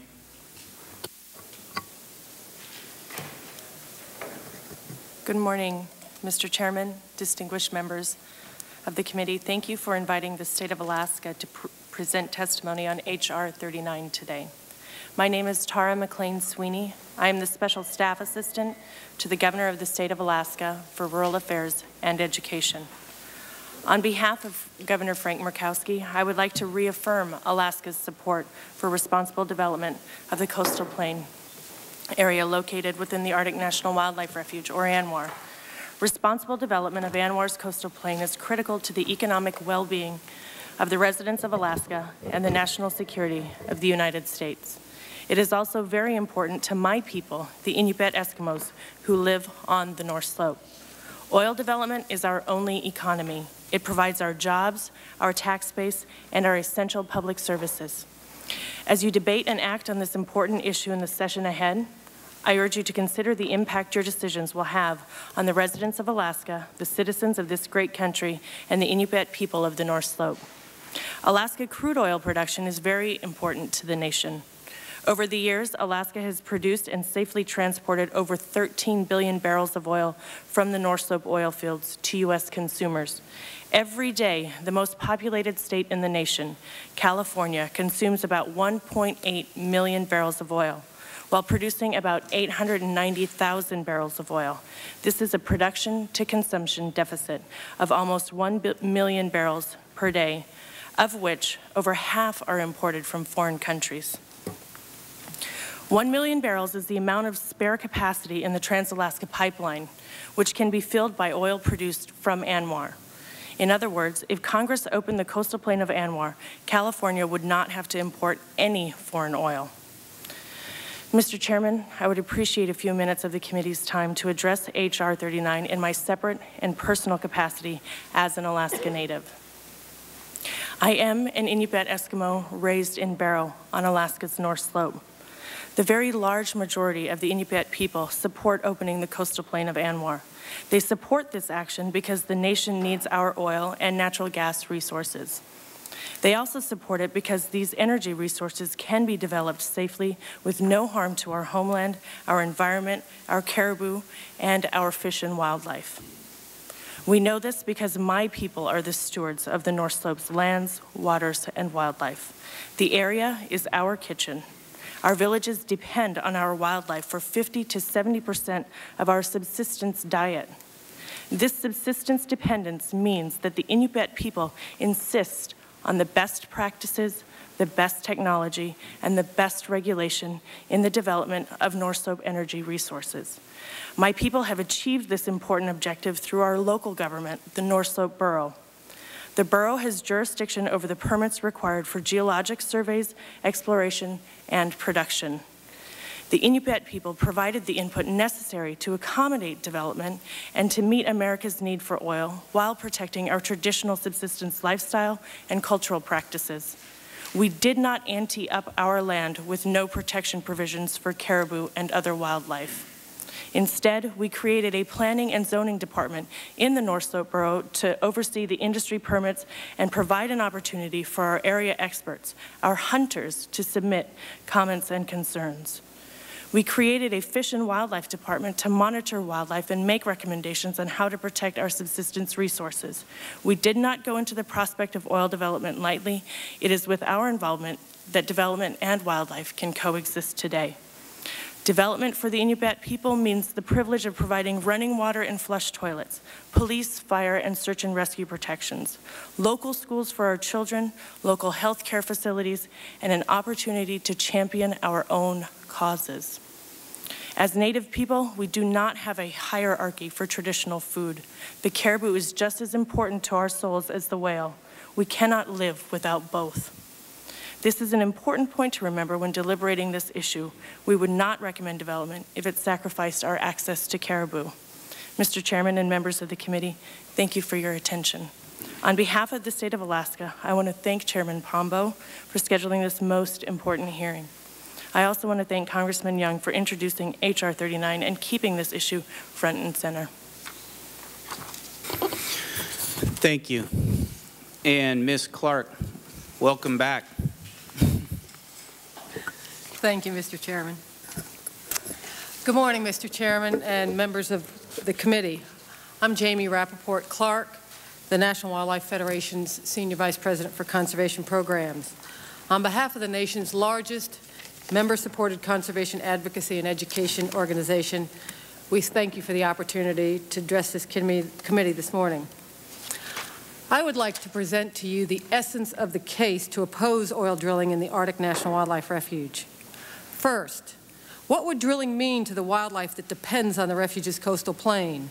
The porcupine caribou herd that finds its central calving ground there, the polar bears that find their mainland denning habitat there, the muskoxen that live year-round there, the 135 bird species that congregate by the millions there in their migration spanning all 50 states and 4 continents of the globe.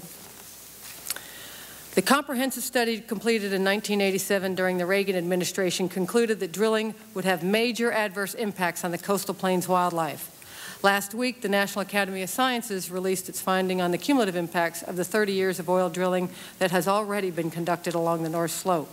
Again, the conclusion is that oil drilling has long-term adverse impacts, harming the landscape and altering wildlife habitat and behavior well beyond the area given over to drilling rigs and processing facilities. These findings underscore the fragility of the Arctic tundra environment and the sensitivity to disruption of the wildlife that depends on it. It's important to note, Mr. Chairman, that nearly 95% of the Alaskan North Slope is already available for potential oil exploration or development. The U.S. Geological Survey reports that far more oil can be recovered from these areas than could ever be obtained from the Arctic Refuge. Mr. Chairman, in 1997, while I served as director of the U.S. Fish and Wildlife Service, I was privileged to celebrate, along with this committee and with Congress, the passage of organic legislation governing the system, the National Wildlife Refuge System Improvement Act, a law that clearly states that refuges are places where wildlife comes first. The bedrock principle of that law is that no activity will be allowed in a wildlife refuge that is incompatible with the purposes for which the refuge is formed, the conservation of wildlife and natural resource values. Never since the National Wildlife Refuge System was formalized has oil drilling ever been initiated in an existing unit. To open the Arctic Refuge to oil drilling will set a precedent shattering decades of practice and render a crippling blow to the principle that only activities compatible with wildlife conservation should be allowed within the National Wildlife Refuge System. If this exception to law and tradition is permitted, the door will be open to the next claim that an additional few weeks of oil supply can be found if only we'll sacrifice another protected landscape. Mr. Chairman, what will be the message Congress sends if it has the courage to again reject proposals to open their Arctic refuge to oil drilling? With only 3% of the world's known oil reserve, but 25% of the world's annual oil consumption, The message will be, we cannot drill our way to energy security. Rather, the true path to energy independence is to decrease our reliance on oil with new technologies that can make our cars go further on a gallon of gas. The message will be that we need to focus on energy conservation and developing cleaner, safer, and cheaper alternative sources of fuel. Our short-term energy problem should not blind us to the risk of damaging forever places Americans care about and wildlife depend on most. 2 days from now, on March 14th, America will celebrate the 100th anniversary of the day President Theodore Roosevelt established the first refuge at Pelican Island off of Florida's east coast. The refuge system now safeguards habitat for more than 1,000 species of animals, is a wonderland of outdoor recreation, and spans all 50 states in an area exceeding the size of the national park system. We must not mark the 100 years of achievement by authorizing the violation of the Arctic National Wildlife Refuge, the crown jewel of America's spectacular National Wildlife Refuge system. Thank you for the opportunity to be here this morning. Thank you, Mr. Van Tine. Mr. Chairman, members of the committee, I am Peter Van Tine, an attorney with Trustees for Alaska, a public interest environmental law firm founded over a quarter of a century ago. For over a decade, I have represented conservation groups, Alaska Native tribes and villages, and others who are concerned about the effects of oil drilling on the environment in Alaska. I thank you for inviting me to testify before you today on the issue of whether to allow drilling for oil on the coastal plain of the Arctic National Wildlife Refuge, and I urge you to oppose such drilling.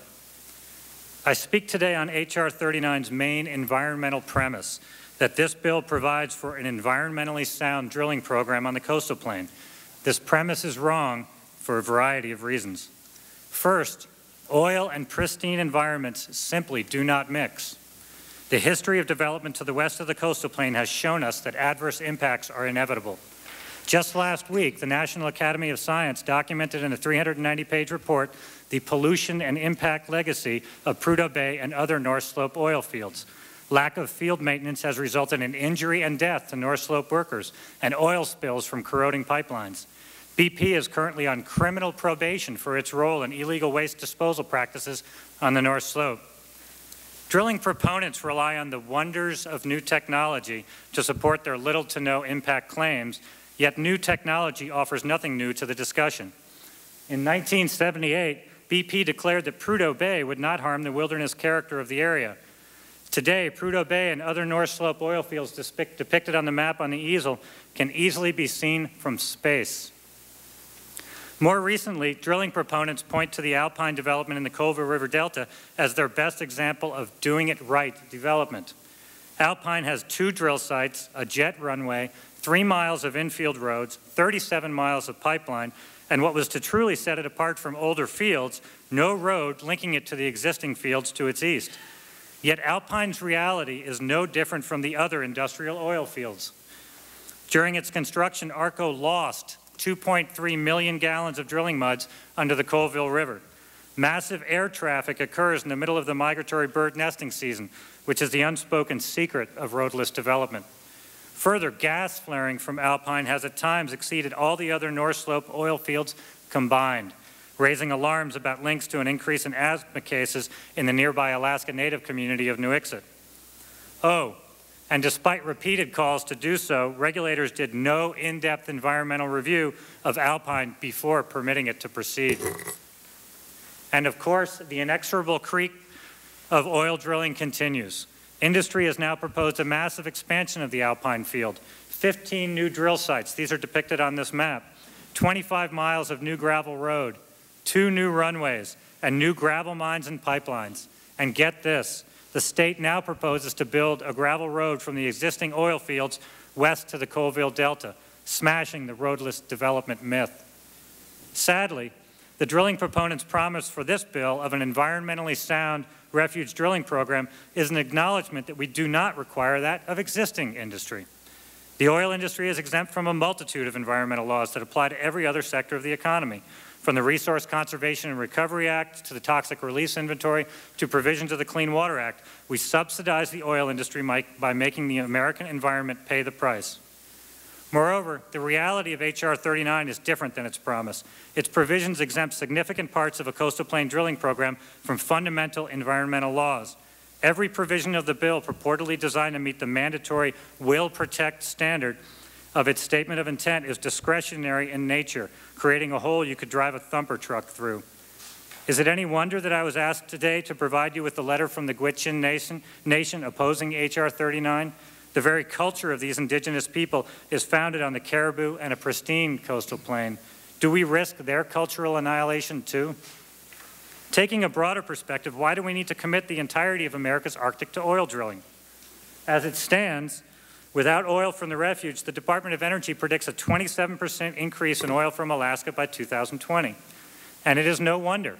Alaska and the Department of Interior are aggressively leasing all other parts of America's Arctic to the oil industry. This map depicts it. 9.8 million acres in the Beaufort Sea, 23 million acres in the NPRA, either now leased or being open for leases in the next several years, 14 million on state lands every single year. I have stood in both the developed and undeveloped Arctic. We as humans simply are not living up to our potential if we cannot protect one small slice of the Arctic, that place, as Justice Douglas described it, of startling beauties of creation, of quiet and solitude, where life exists without molestation by man. Thank you. Thank you. Mr. Boyd. Mr. Chairman, members of the committee, for the record, my name is Ken Boyd, and I'm currently an oil and gas consultant in Alaska. From 1995 until early 2001, I was director of the Alaska Division of Oil and Gas. I've worked in the oil and gas business in a variety of capacities since 1973, much of that time working on Alaska exploration. Mr. Chairman, you've had a lot of background information today. I'm going to try not to go back and revisit all that, but cherry-pick some of my testimony. I want to reemphasize what Secretary Norton said about the 1002 area. It was not chosen arbitrarily. This is the 8% of the NWR that's actually being considered for oil and gas development. It was chosen because this is an area that does have high potential for significant accumulations of oil and gas. It's the best onshore prospect in the United States, probably in North America. The southern boundary, I want to be very clear, of the 1002 area is the Saddle Roadship Mountains. The areas south of that are simply not prospective for oil and gas. The 1.5 million acres is the only part of NWR that has any oil and gas potential. Despite the congressional mandate to examine the 1002 area for its oil and gas potential, very little exploration has actually taken place. Only about 1,500 miles of two-dimensional or 2D seismic have been recorded in the 1002 area. These data were recorded in 2 winter seasons in 1984 and 1985. I was a member of the industry team that designed those seismic programs. The only well that's been drilled in 1002 is the Kiktovik Inupiat Corporation #1 well, which is always called the Kik well. It was drilled over 2 seasons in 1985 and 1986. This well was drilled on private, on native land by BP and Chevron, and the results of this well are highly confidential and have not been released. The small amount of data in the 1002 is in sharp contrast to the amount of exploration data that the state has been acquired on state lands between the Canning and the Colville rivers to the west. The result of this exploration has been that oil discoveries that have provide about 17% of our nation's domestic oil supply. Most of this area has also seen the application of 3D seismic data. And the difference, simply put, is 3D seismic data is what X-rays are to CAT scans. An X-ray, two-dimensional data in the plane. 3D, like a CAT scan, it's a volume of data that can be rotated and sliced. It has provided a much better technology for oil and gas exploration. And the real benefit is that you will drill fewer wells. The success rate, formerly 10 or 20%, is now up to 40 and 50%. This is good for the company, sure, but it's good for the environment too because you drill fewer wells. We've talked about the numbers of barrels, potential oil in the NWR between 6 and 16 billion barrels with a mean of about 10 billion barrels.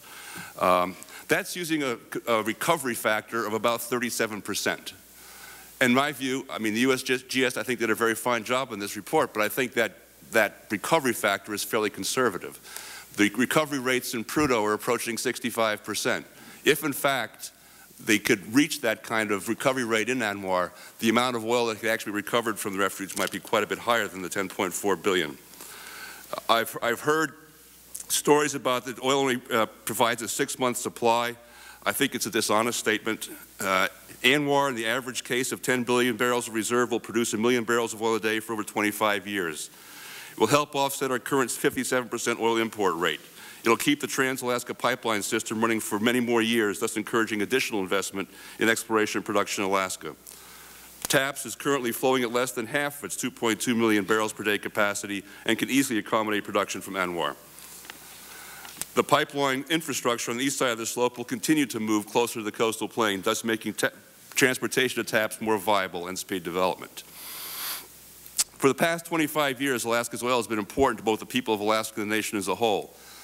Currently, Alaska is supplying about 17% of our nation's oil, about 1 in 6 barrels, which is down from over 20% in recent years. But thanks to new technology and a continued commitment to explore and drill, that number will stay firm for about 6 more years before it begins to decline. The 1002 area has the potential to double the amount of oil Alaska is currently producing, thus decreasing our importance on oil imports. There are those who decry exploring and drilling the coastal plain, and one common cry is that ANWR is the last great wilderness. This ignores the fact that 92% of ANWR is already in protected status, which is wilderness and refuge, and that's not good enough for some. Some would prefer to ignore the congressional mandate to evaluate the 1002 area and simply lock it up as wilderness. While putting the 1002 into wilderness status may placate those of that view, it does not remove the fact that people live there. The Inupiat Eskimo people live in the village of Kaktovik on Border Island within the coastal plain, and they have lived in this area for centuries. This is their home, and they subsist and recreate on the land. The military has active and abandoned sites in the 1002 area. A political designation of the 1002 area as wilderness will not make it so. I'd like to thank the chairman and the committee for taking this time to discuss issues regarding the coastal plain of ANWR. The 1002 area has the highest potential for oil and gas resources in the United States. I firmly believe that sound science is the necessary foundation for implementing successful developments in the Arctic, both in the profitable extraction of our domestic petroleum reserves and the protection of our environment. Thank you, Mr. Chairman. Thank you. Thank all the witnesses for their testimony. Start with Ms. Sweeney. We know that the Central Arctic caribou herd population has increased from 5,000 to nearly 32,000 since oil development began in Prudhoe Bay. 2 other caribou herds that come into contact with Prudhoe Bay development have increased in size as well. But listening to the opponents of this, you'd think that these herds have declined. And then we have the porcupine caribou herd that uses ANWR and Canada's coastal plain. Unlike the caribou using Alaska's oil fields, its population has declined. And we're supposed to believe that this is normal. In fact, we've heard almost nothing about what happens to these caribou in Canada. Are you aware of anything in Canada, such as overharvesting, that may be having a population-level impact on the porcupine caribou herd? I am aware. I'll move this forward. To address your question, yes, I am aware. What one needs to consider is the coincidence of the Gwich'in Indian lobby on their Canadian government and how they effectively lobbied to have restrictions on the Dempster Highway weakened so that they could actually hunt the porcupine caribou herd from the road. And for your information, the Dempster Highway runs right in the migration path of the porcupine caribou. And if they're being over-harvested, the weakening of the restrictions coincide with the decline in the population by about 1/3. So if they're hunting caribou along the Dempster Highway, how are they going to make it to the coastal plain to calve? And it's important to note, Mr. Chairman, that calving would take place in the summertime, and the North Slope Borough has the ability to regulate when development can occur, and our people have been very vocal about restricting development in the summertime during the calving season, and because we too depend on the resource. The Inupiat people of the North Slope depend on caribou for their daily sustenance as well. And that's not often heard in this debate. And there is no way that the people of Alaska would allow development to occur if that was threatened. Thank you. Thank you. Ms. Clark, you state in your testimony that, quote, the Arctic Refuge Environmental Assessment written in 1987 concluded that oil development would have a major impact on the porcupine caribou herd. I'd like to give you an opportunity to review this statement and make any necessary corrections. I have a copy of that 1987 report, and it does not say that. The report says major effects on the porcupine caribou herd could result if the entire 1002 area were leased. And for your reference, that's on page 123. I believe that the implications that there is a big difference between would and could, and I wanted to give you the opportunity to correct that statement in your written testimony. Thank you, Mr. Chairman. I would be glad to re-review that. I would like to state, however, that certainly from my history with this committee, I know that this committee has a high regard for science and expectations of using good science in decision making. I think that I know that it is well documented that oil exploration, oil drilling, oil development would dramatically alter the landscape of the coastal plain of the Arctic National Wildlife Refuge. Decades of research by the Fish and Wildlife Service, by the U.S. Geological Survey, by independent research, and as late as last week, the report that was released by the National Academy talks to the impacts that will occur from development. If we're going to rely on the 86 draft, which gave rise to the 87 final, and I'd be happy to provide for the record that there's the differences between the 86 draft and the 87 final are well documented, Mr. Chairman, and I think bear review by this committee. If we're going to rely on that draft or the final, then we have to acknowledge that there are going to be major impacts to wildlife populations and the ecosystem, whether we're talking about caribou or muskoxen or migratory birds or lesser known species of that tundra. We have to acknowledge that the ecosystem will be damaged. Ms. Clark, I believe that anytime there's human activity, you change the landscape. I think that the question is, can we, in an environmentally sensitive manner, explore and possibly remove oil and gas resources from this area? I think that you present a somewhat of a false argument that we have to choose between our environment and our economy. I don't necessarily believe that is the case. I believe that we can, and in an environmentally sensitive way, go in and explore these areas. But that is a big part of what this debate is. Unfortunately, my time has expired. I'm going to recognize Mr. Markey. Thank you, Mr. Chairman, very much. I just need a little bit of clarification. Maybe the panelists could help me. Maybe Mr. Van Tine could help me, or others down there. On page 5 of the bill, starting on line 22, it says, in general, the Secretary, after consultation with the state of Alaska, the city of Kaktovik, and the North Slope Borough, may designate up to a total of 45,000 acres of the coastal plain as a special area. Bottom of page 6, top of page 6 now. As a special area, if the Secretary determines that the special area is of such unique character and interest so as to require special management and regulatory protection, the Secretary shall designate as such a special area the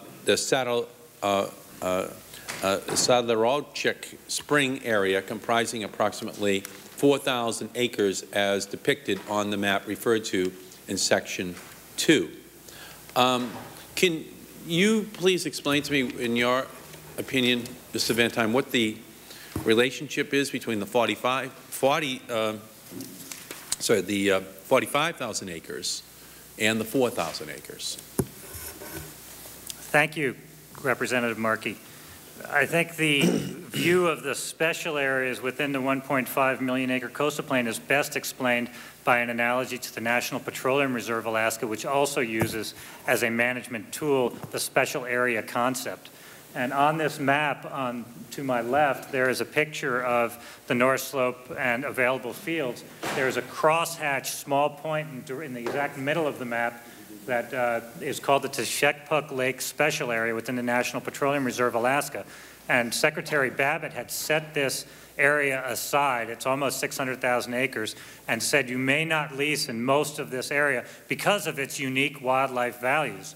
And that kind of protection is analogous to the 45,000 acre that may be done here. And it is also demonstrative of the depth of that protection, because the Secretary Norton, who is here today, is going to be reconsidering very shortly whether that special area should not be open to full oil and gas leasing, because she has the discretion to do so. The industry wants it, and she is going to reconsider that in the coming months. That is exactly the problem with this provision of H.R. 39, Mr. Chairman and Representative Markey. This provision is discretionary. It is also quite small compared to the 1.5 million acres, and the 4,000 acres of Saddle Archet Springs demonstrates that as well. Thank you. Yes, Ms. Clark, the argument that we hear is that all of this oil would be necessary. Would it not mostly go down into California, the oil, if it was discovered and then delivered? And would it not then go mostly into the gasoline tanks of SUVs, since 50% of all the vehicles that are going out on the road every day now, every car that's now going to a junkyard is more efficient than the car or SUV being purchased by a family in order to replace it. So we're going backwards technologically. Wouldn't it make more sense for us just to increase the fuel economy standards for vehicles if most of this oil would just go to California for more and more SUVs that are going out on the street? Certainly, Congressman, I would agree with that statement. The challenge here, or the problem here, is that we're looking at one prong of this whole issue. The one prong is we're thirsty and hungry for oil. Nobody debates that. Nobody debates that we are a highly oil-dependent country, and we obviously need more to meet our increasing demands. What we're not, though, doing is debating and rolling our sleeves up and confronting the need for energy efficiency. As you mentioned, higher fuel economies, better conservation technology. Instead, what we're doing is we're taking what some believe is an easy way out. Let's go drill a national wildlife refuge. Well, what about the almost 300 other national wildlife refuges in 44 states that have, according to USGS, oil potential? To violate the integrity of a national wildlife refuge, to violate the integrity of the National Wildlife Refuge System is very short-sighted, and the damages are irretrievable and irrevocable. Instead, we need to really conserve, we need to confront the challenge and be visionary and look to the long term of what our obligations to this country are. Thank you. Thank you for a great testimony. Thank you, Mr. Chairman. Thank you. And I want to again thank the panel for being here at this hearing today. You know, the Chinese have a saying that says the best time to plant a tree was 20 years ago. The next best time is today. And there are those of us who were around, of course, in 1979 during the oil situation, who recognized that the next generation of energy production had not been invented yet, and that we were still so heavily reliant upon the old generation. And unfortunately, nobody's done anything about it since then. A lot of talk, a lot of inaction, and at least this administration, and I thank the chairman for having this hearing today, are willing to discuss the situation, because it's absolutely critical that we plant the seed of energy independence today. I have a question of Mr. Boyd, if I could, please. And that is, Mr. Boyd, there's only been one well drilled in Anwar, and it was drilled on lands owned by the natives that they can't develop unless Congress opens Anwar. Is it true that you're one of just a few people who have seen the results of that well? And if If you haven't seen it, that's okay. If you have seen it, what did you see? Mr. Chairman, I have seen the well. The well is confidential, and I got to see the well as a result of an Alaska Supreme Court case when I was still at the state, and I can't discuss the well itself.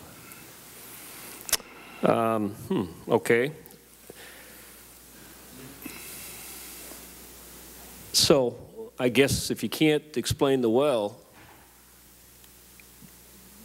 indirectly, is it worth then going up and drilling? Mr. Chairman, again, irrespective of the well, I mean, I've supported the opening of ANWR long before I ever saw that well. Like I said in my earlier testimony, I've worked in the industry for quite a long time, since the middle 70s. And so I've been supportive of opening ANWR. A well is a data point. And so I'll leave it at that. Well, Mr. Boyd, that's called directional legislative drilling for an answer. He was trying to come in another way in order to get the answer. And I appreciate your answer because I think, indirectly, it is the correct answer. And that is those that have seen perhaps the well have made the determination that you're willing to support the continuation of those opportunities for others. And that means a lot. I think it should mean a lot to this policy because you have firsthand knowledge. And, I've been up on the North Slope. I look at the potential and say, I don't get why we're not there because I believe it can be done in an environmentally sound way. Ms. Sweeney, I assume you're familiar with the study by the National Academy of Science. What is your comment regarding what this study has to say about the impacts on the health and lifestyle of Alaska natives of the North Slope?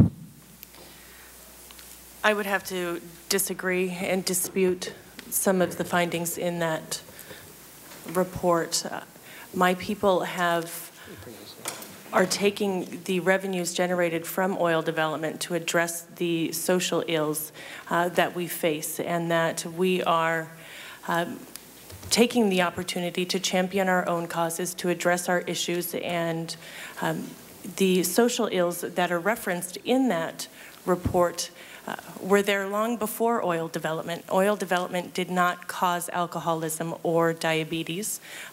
They were there, and you can trace them back to the days of the early commercial whalers from places like New Bedford, Massachusetts, or Nantucket. And it's important to look at the contributions that early whalers made to the indigenous population of Alaska's North Slope. So to imply that oil development has caused social ills to Alaska's North Slope people is simply incorrect. Do the Eskimo people of the North Slope care less about their caribou and the environment than the Gwich'in do? No, and I say that with such passion and emotion because the environment is who we are as people. The land represents our culture, the Inupiaq culture, and it's something that is very, very important to just our healthy existence. Mr. Boyd, why is ANWR important to geologists? Having been a failed geology major in college, I have a passion for geology. I came to the conclusion I did not want to have to get a doctorate and perhaps live in Iran. And so I did the only smart thing and switched to political science. And here I am in Congress, so maybe I should have stuck with geology. Well, Mr. Chairman, I guess I went the other way around. I started as a geologist and wound up in government, so maybe it doesn't work either way. But as a geologist and having worked the ANWR for quite a long time, both with a company and and consulting for companies, and working in other places around the world, I've never seen geology more complicated than that in the ANWR. And it's interesting, sort of just to compare the two USGS reports, the one from '95 and the one from '98. And even there you can see how the USGS, I mean, this was a huge study, both of them, and how they really have switched the oil around. They have just changed the way they think about ANWR. And I'm not saying I agree with every word in that report. But the discoveries that have been made on the North Slope, mostly based on, as a result of 3D seismic, have shown different depositional patterns that how they might exist in the ANWR.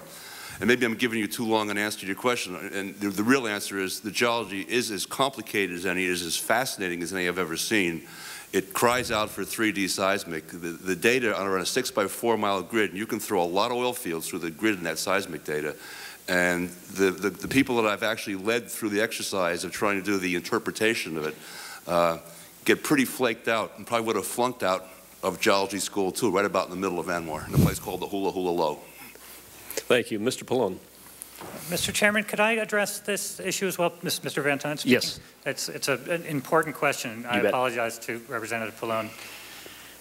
There are 2 points I'd like to make. One is that the geology of the Arctic Refuge is quite different than the rest of the North Slope. And Mr. Boyd had said in his testimony today that there's a 65% recovery rate in Prudhoe Bay, and if we could reach that same amount in the coastal plain, it would be quite a lot more than has been estimated. I would just like to reference to the committee a letter that Secretary Norton wrote to the Senate on that exact issue, in which she said that the USGS recovery factors for the Arctic Refuge are based on properties of the geology that are present and thought to have potential to contain oil, and that these are fundamentally different from the reservoirs at Prudhoe Bay and Alpine. And that's what led the USGS to have a recovery factor that's half of the 65% that Mr. Boyd referenced. And the other point I'd like to make is that the seismic exploration of 3D, as the National Academy of Sciences said, is significantly greater than 2D. They say that expanded application of 3D technology in those areas that where it currently exists on the North Slope will increase the potential for conflicts with the caribou there.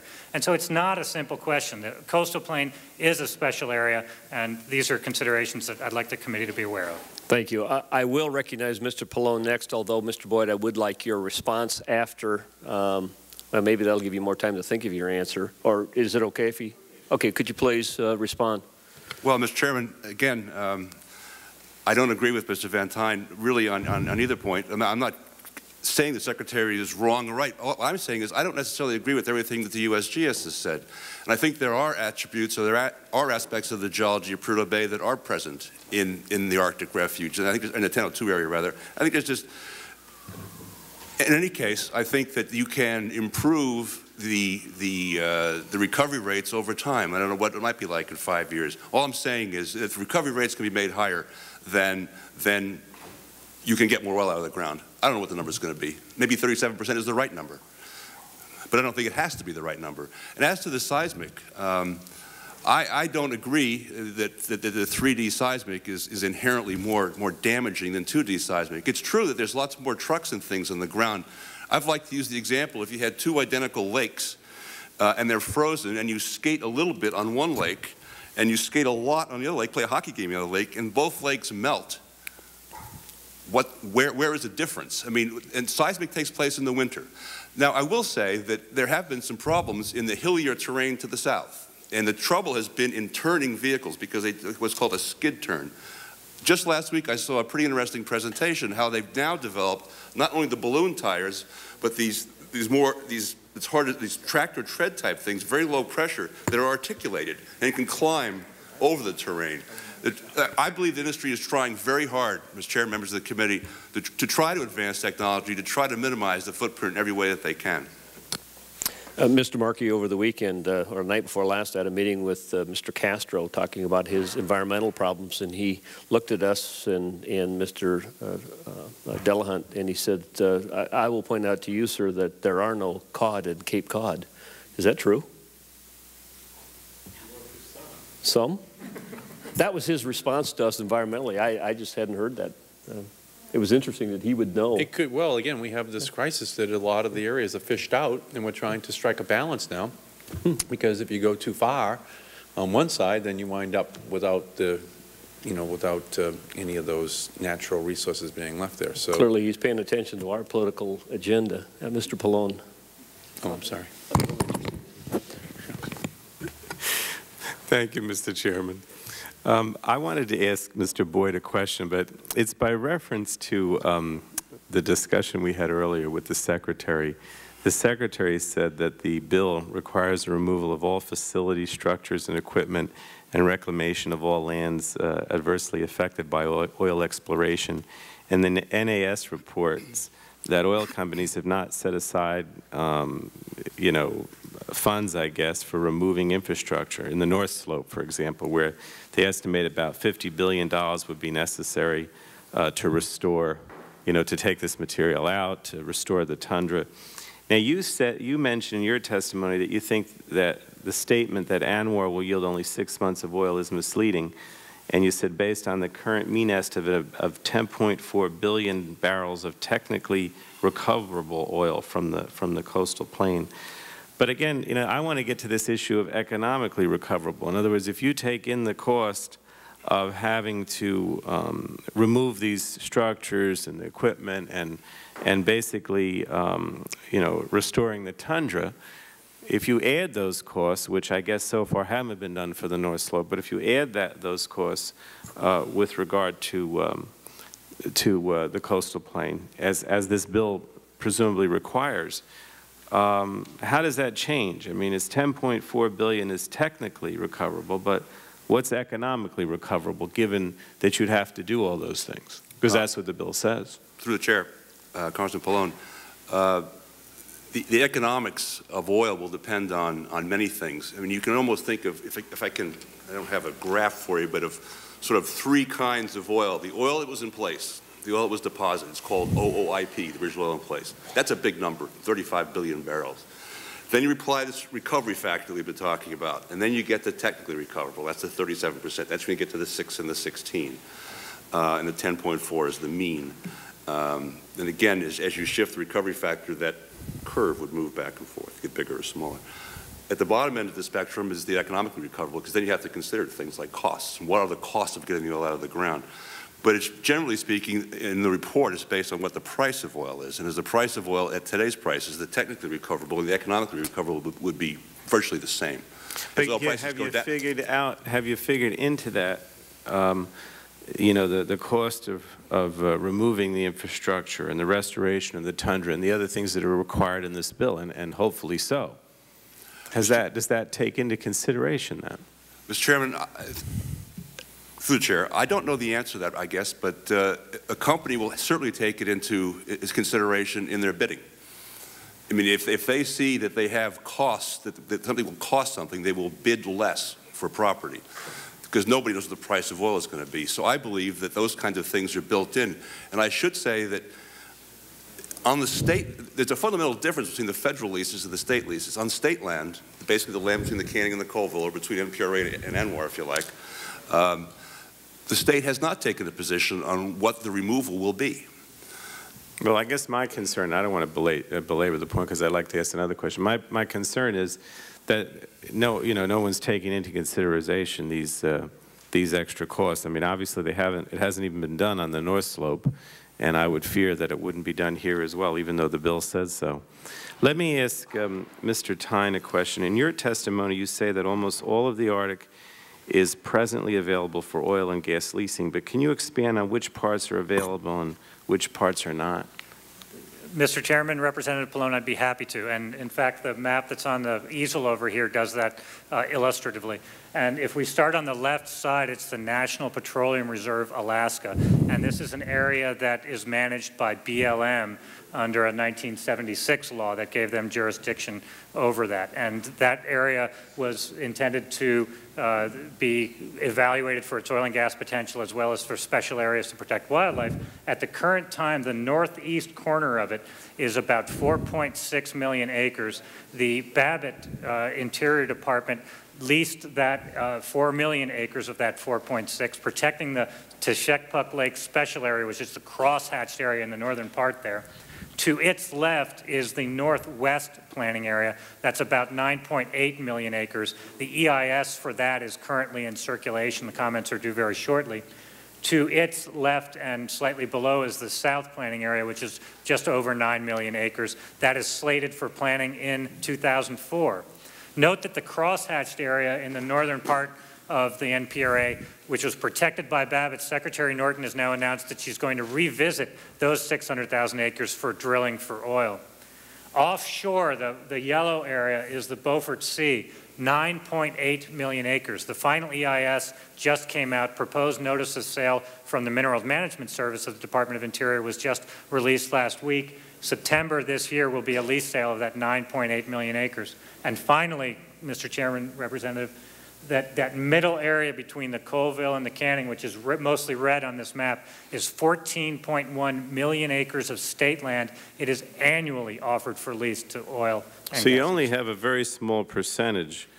In other words, the Arctic Refuge is a very small percentage of the Arctic that is protected from oil and gas leasing and development at this point. So what?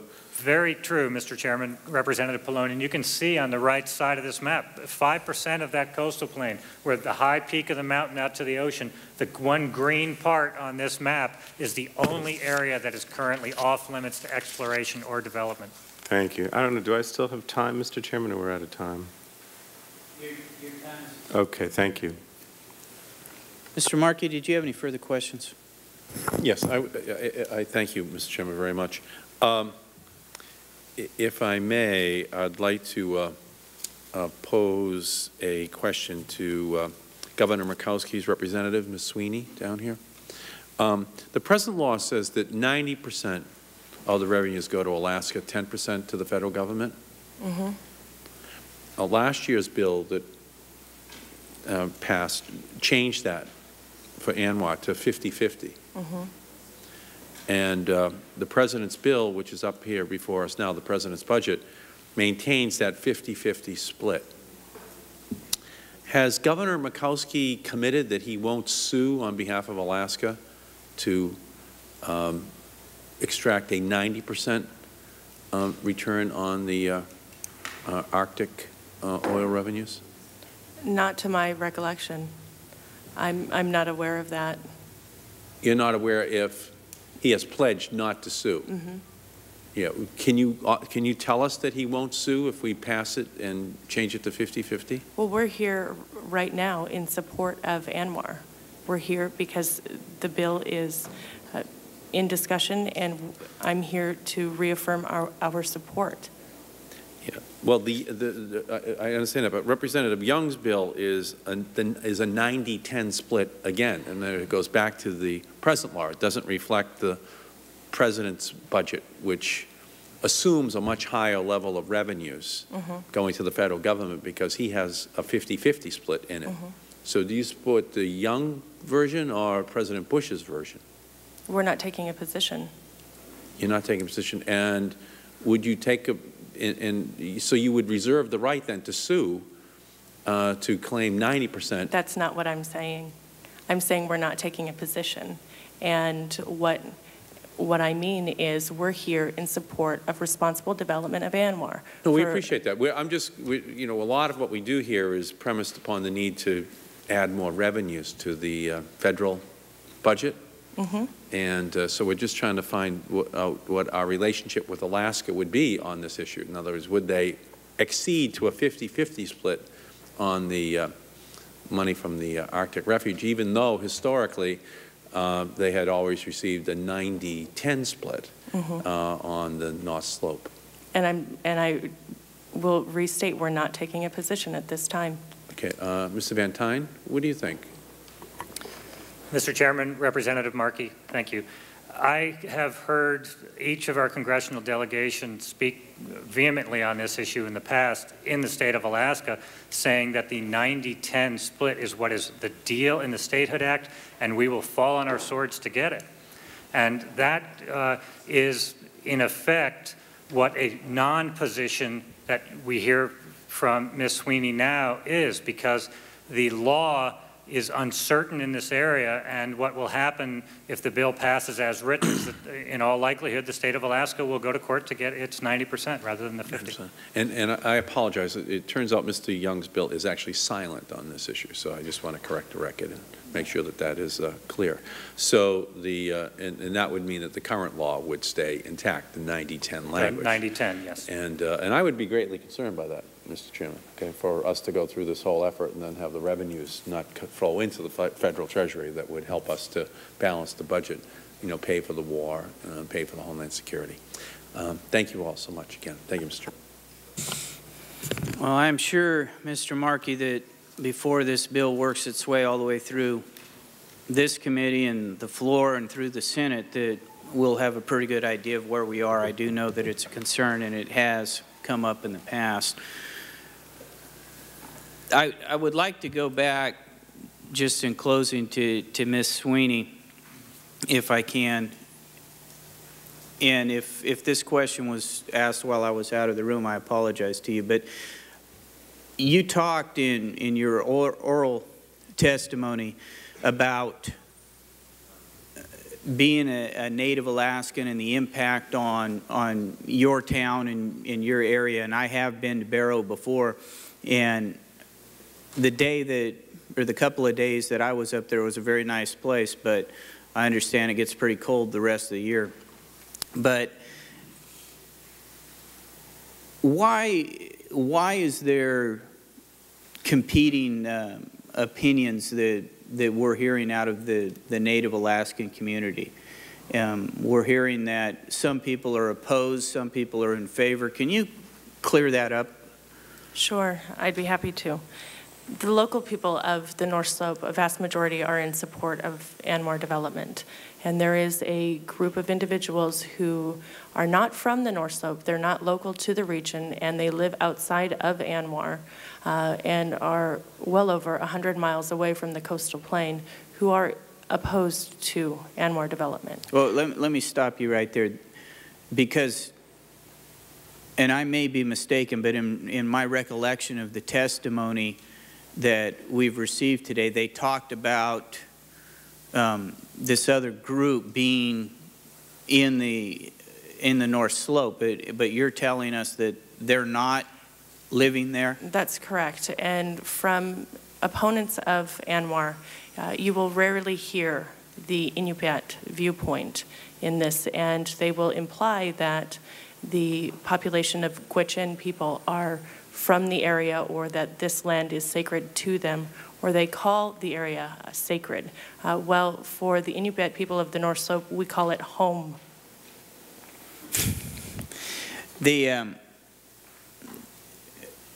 Does your regional government, your tribal government there, do you believe that they place a high value on protecting that environment? They sure do. And it's just a matter of who you are, or who we are as Inupiat people. And our subsistence lifestyle and traditional cultural practices make up who we are as Inupiat people. And to consider that we would rubber stamp anything that came out of the industry is, one, an insult to our intelligence, and it's very offending. Because we care about the environment, we care about the wildlife in the area, and we want to continue living our lives as Inupiat people, whatever that may be. But ANWR development provides us with the opportunity to practice self-determination. Thank you. Ms. Clark, if I could go back to you for just a second. Do you believe that it is possible to explore for oil and remove oil in an environmentally sensitive way?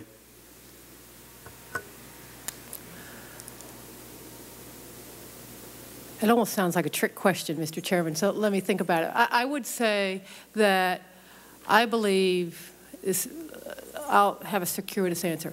I believe strongly that the National Wildlife Refuge System Improvement Act has standards and evaluation criteria by which all impacts in our National Wildlife Refuge System should be evaluated. I am not an oil development expert. All I know is what I have heard from refuge biologists, USGS researchers, what I've seen myself of oil development, and I believe that this bill falls very short of any specific evaluation criteria or evaluation standards or aggressive mitigation standards that would protect, per the scientists, protect the integrity of the coastal plain for the original purposes for which the Arctic National Wildlife Refuge was established. Have you made suggestions to the committee for what those protections would be? Have you offered alternative language that would meet that criteria? I have not, Mr. Chairman.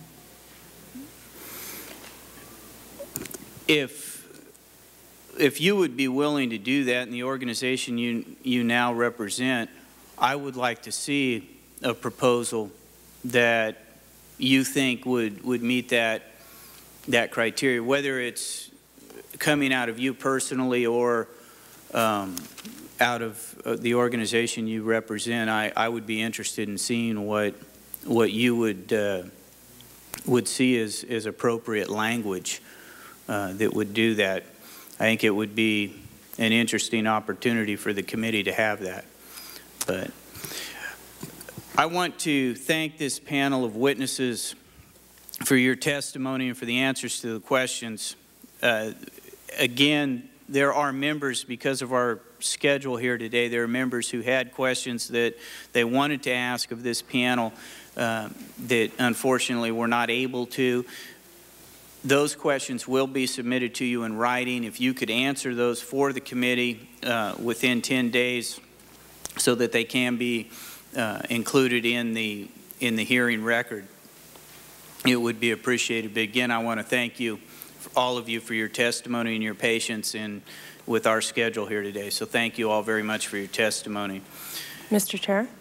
Yes. On behalf of the state of Alaska, I would like to formally invite this committee to conduct its field hearing in Qaaqtulvik so that the members have the opportunity to meet with local people in the region and to see what Qaaqtulvik is like and hopefully inform the committee on the impact that the decision to open ANWR will make. Thank you.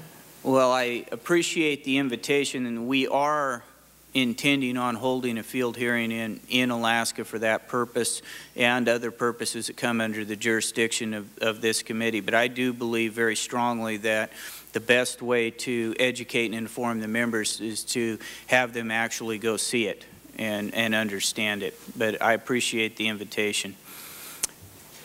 I'd like to, at this time, include in the record a resolution from the Alaska Federation of Natives at their 1995 annual convention. I'd also like to include a statement from Oliver Levitt, who's the chairman of the Arctic Slope Regional Corporation. And without objection, those will be included in the record at this point.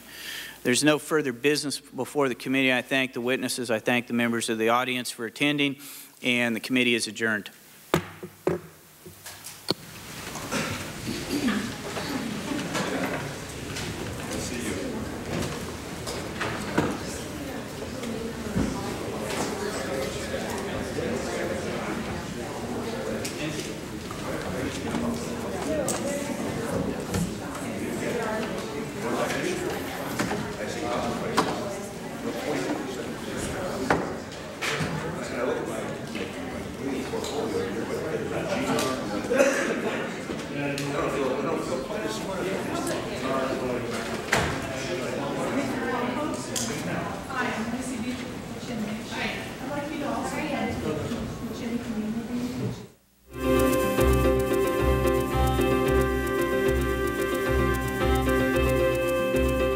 Coming up, a hearing on prevention of child pornography and abductions. Then a look at U.S. military training for urban warfare.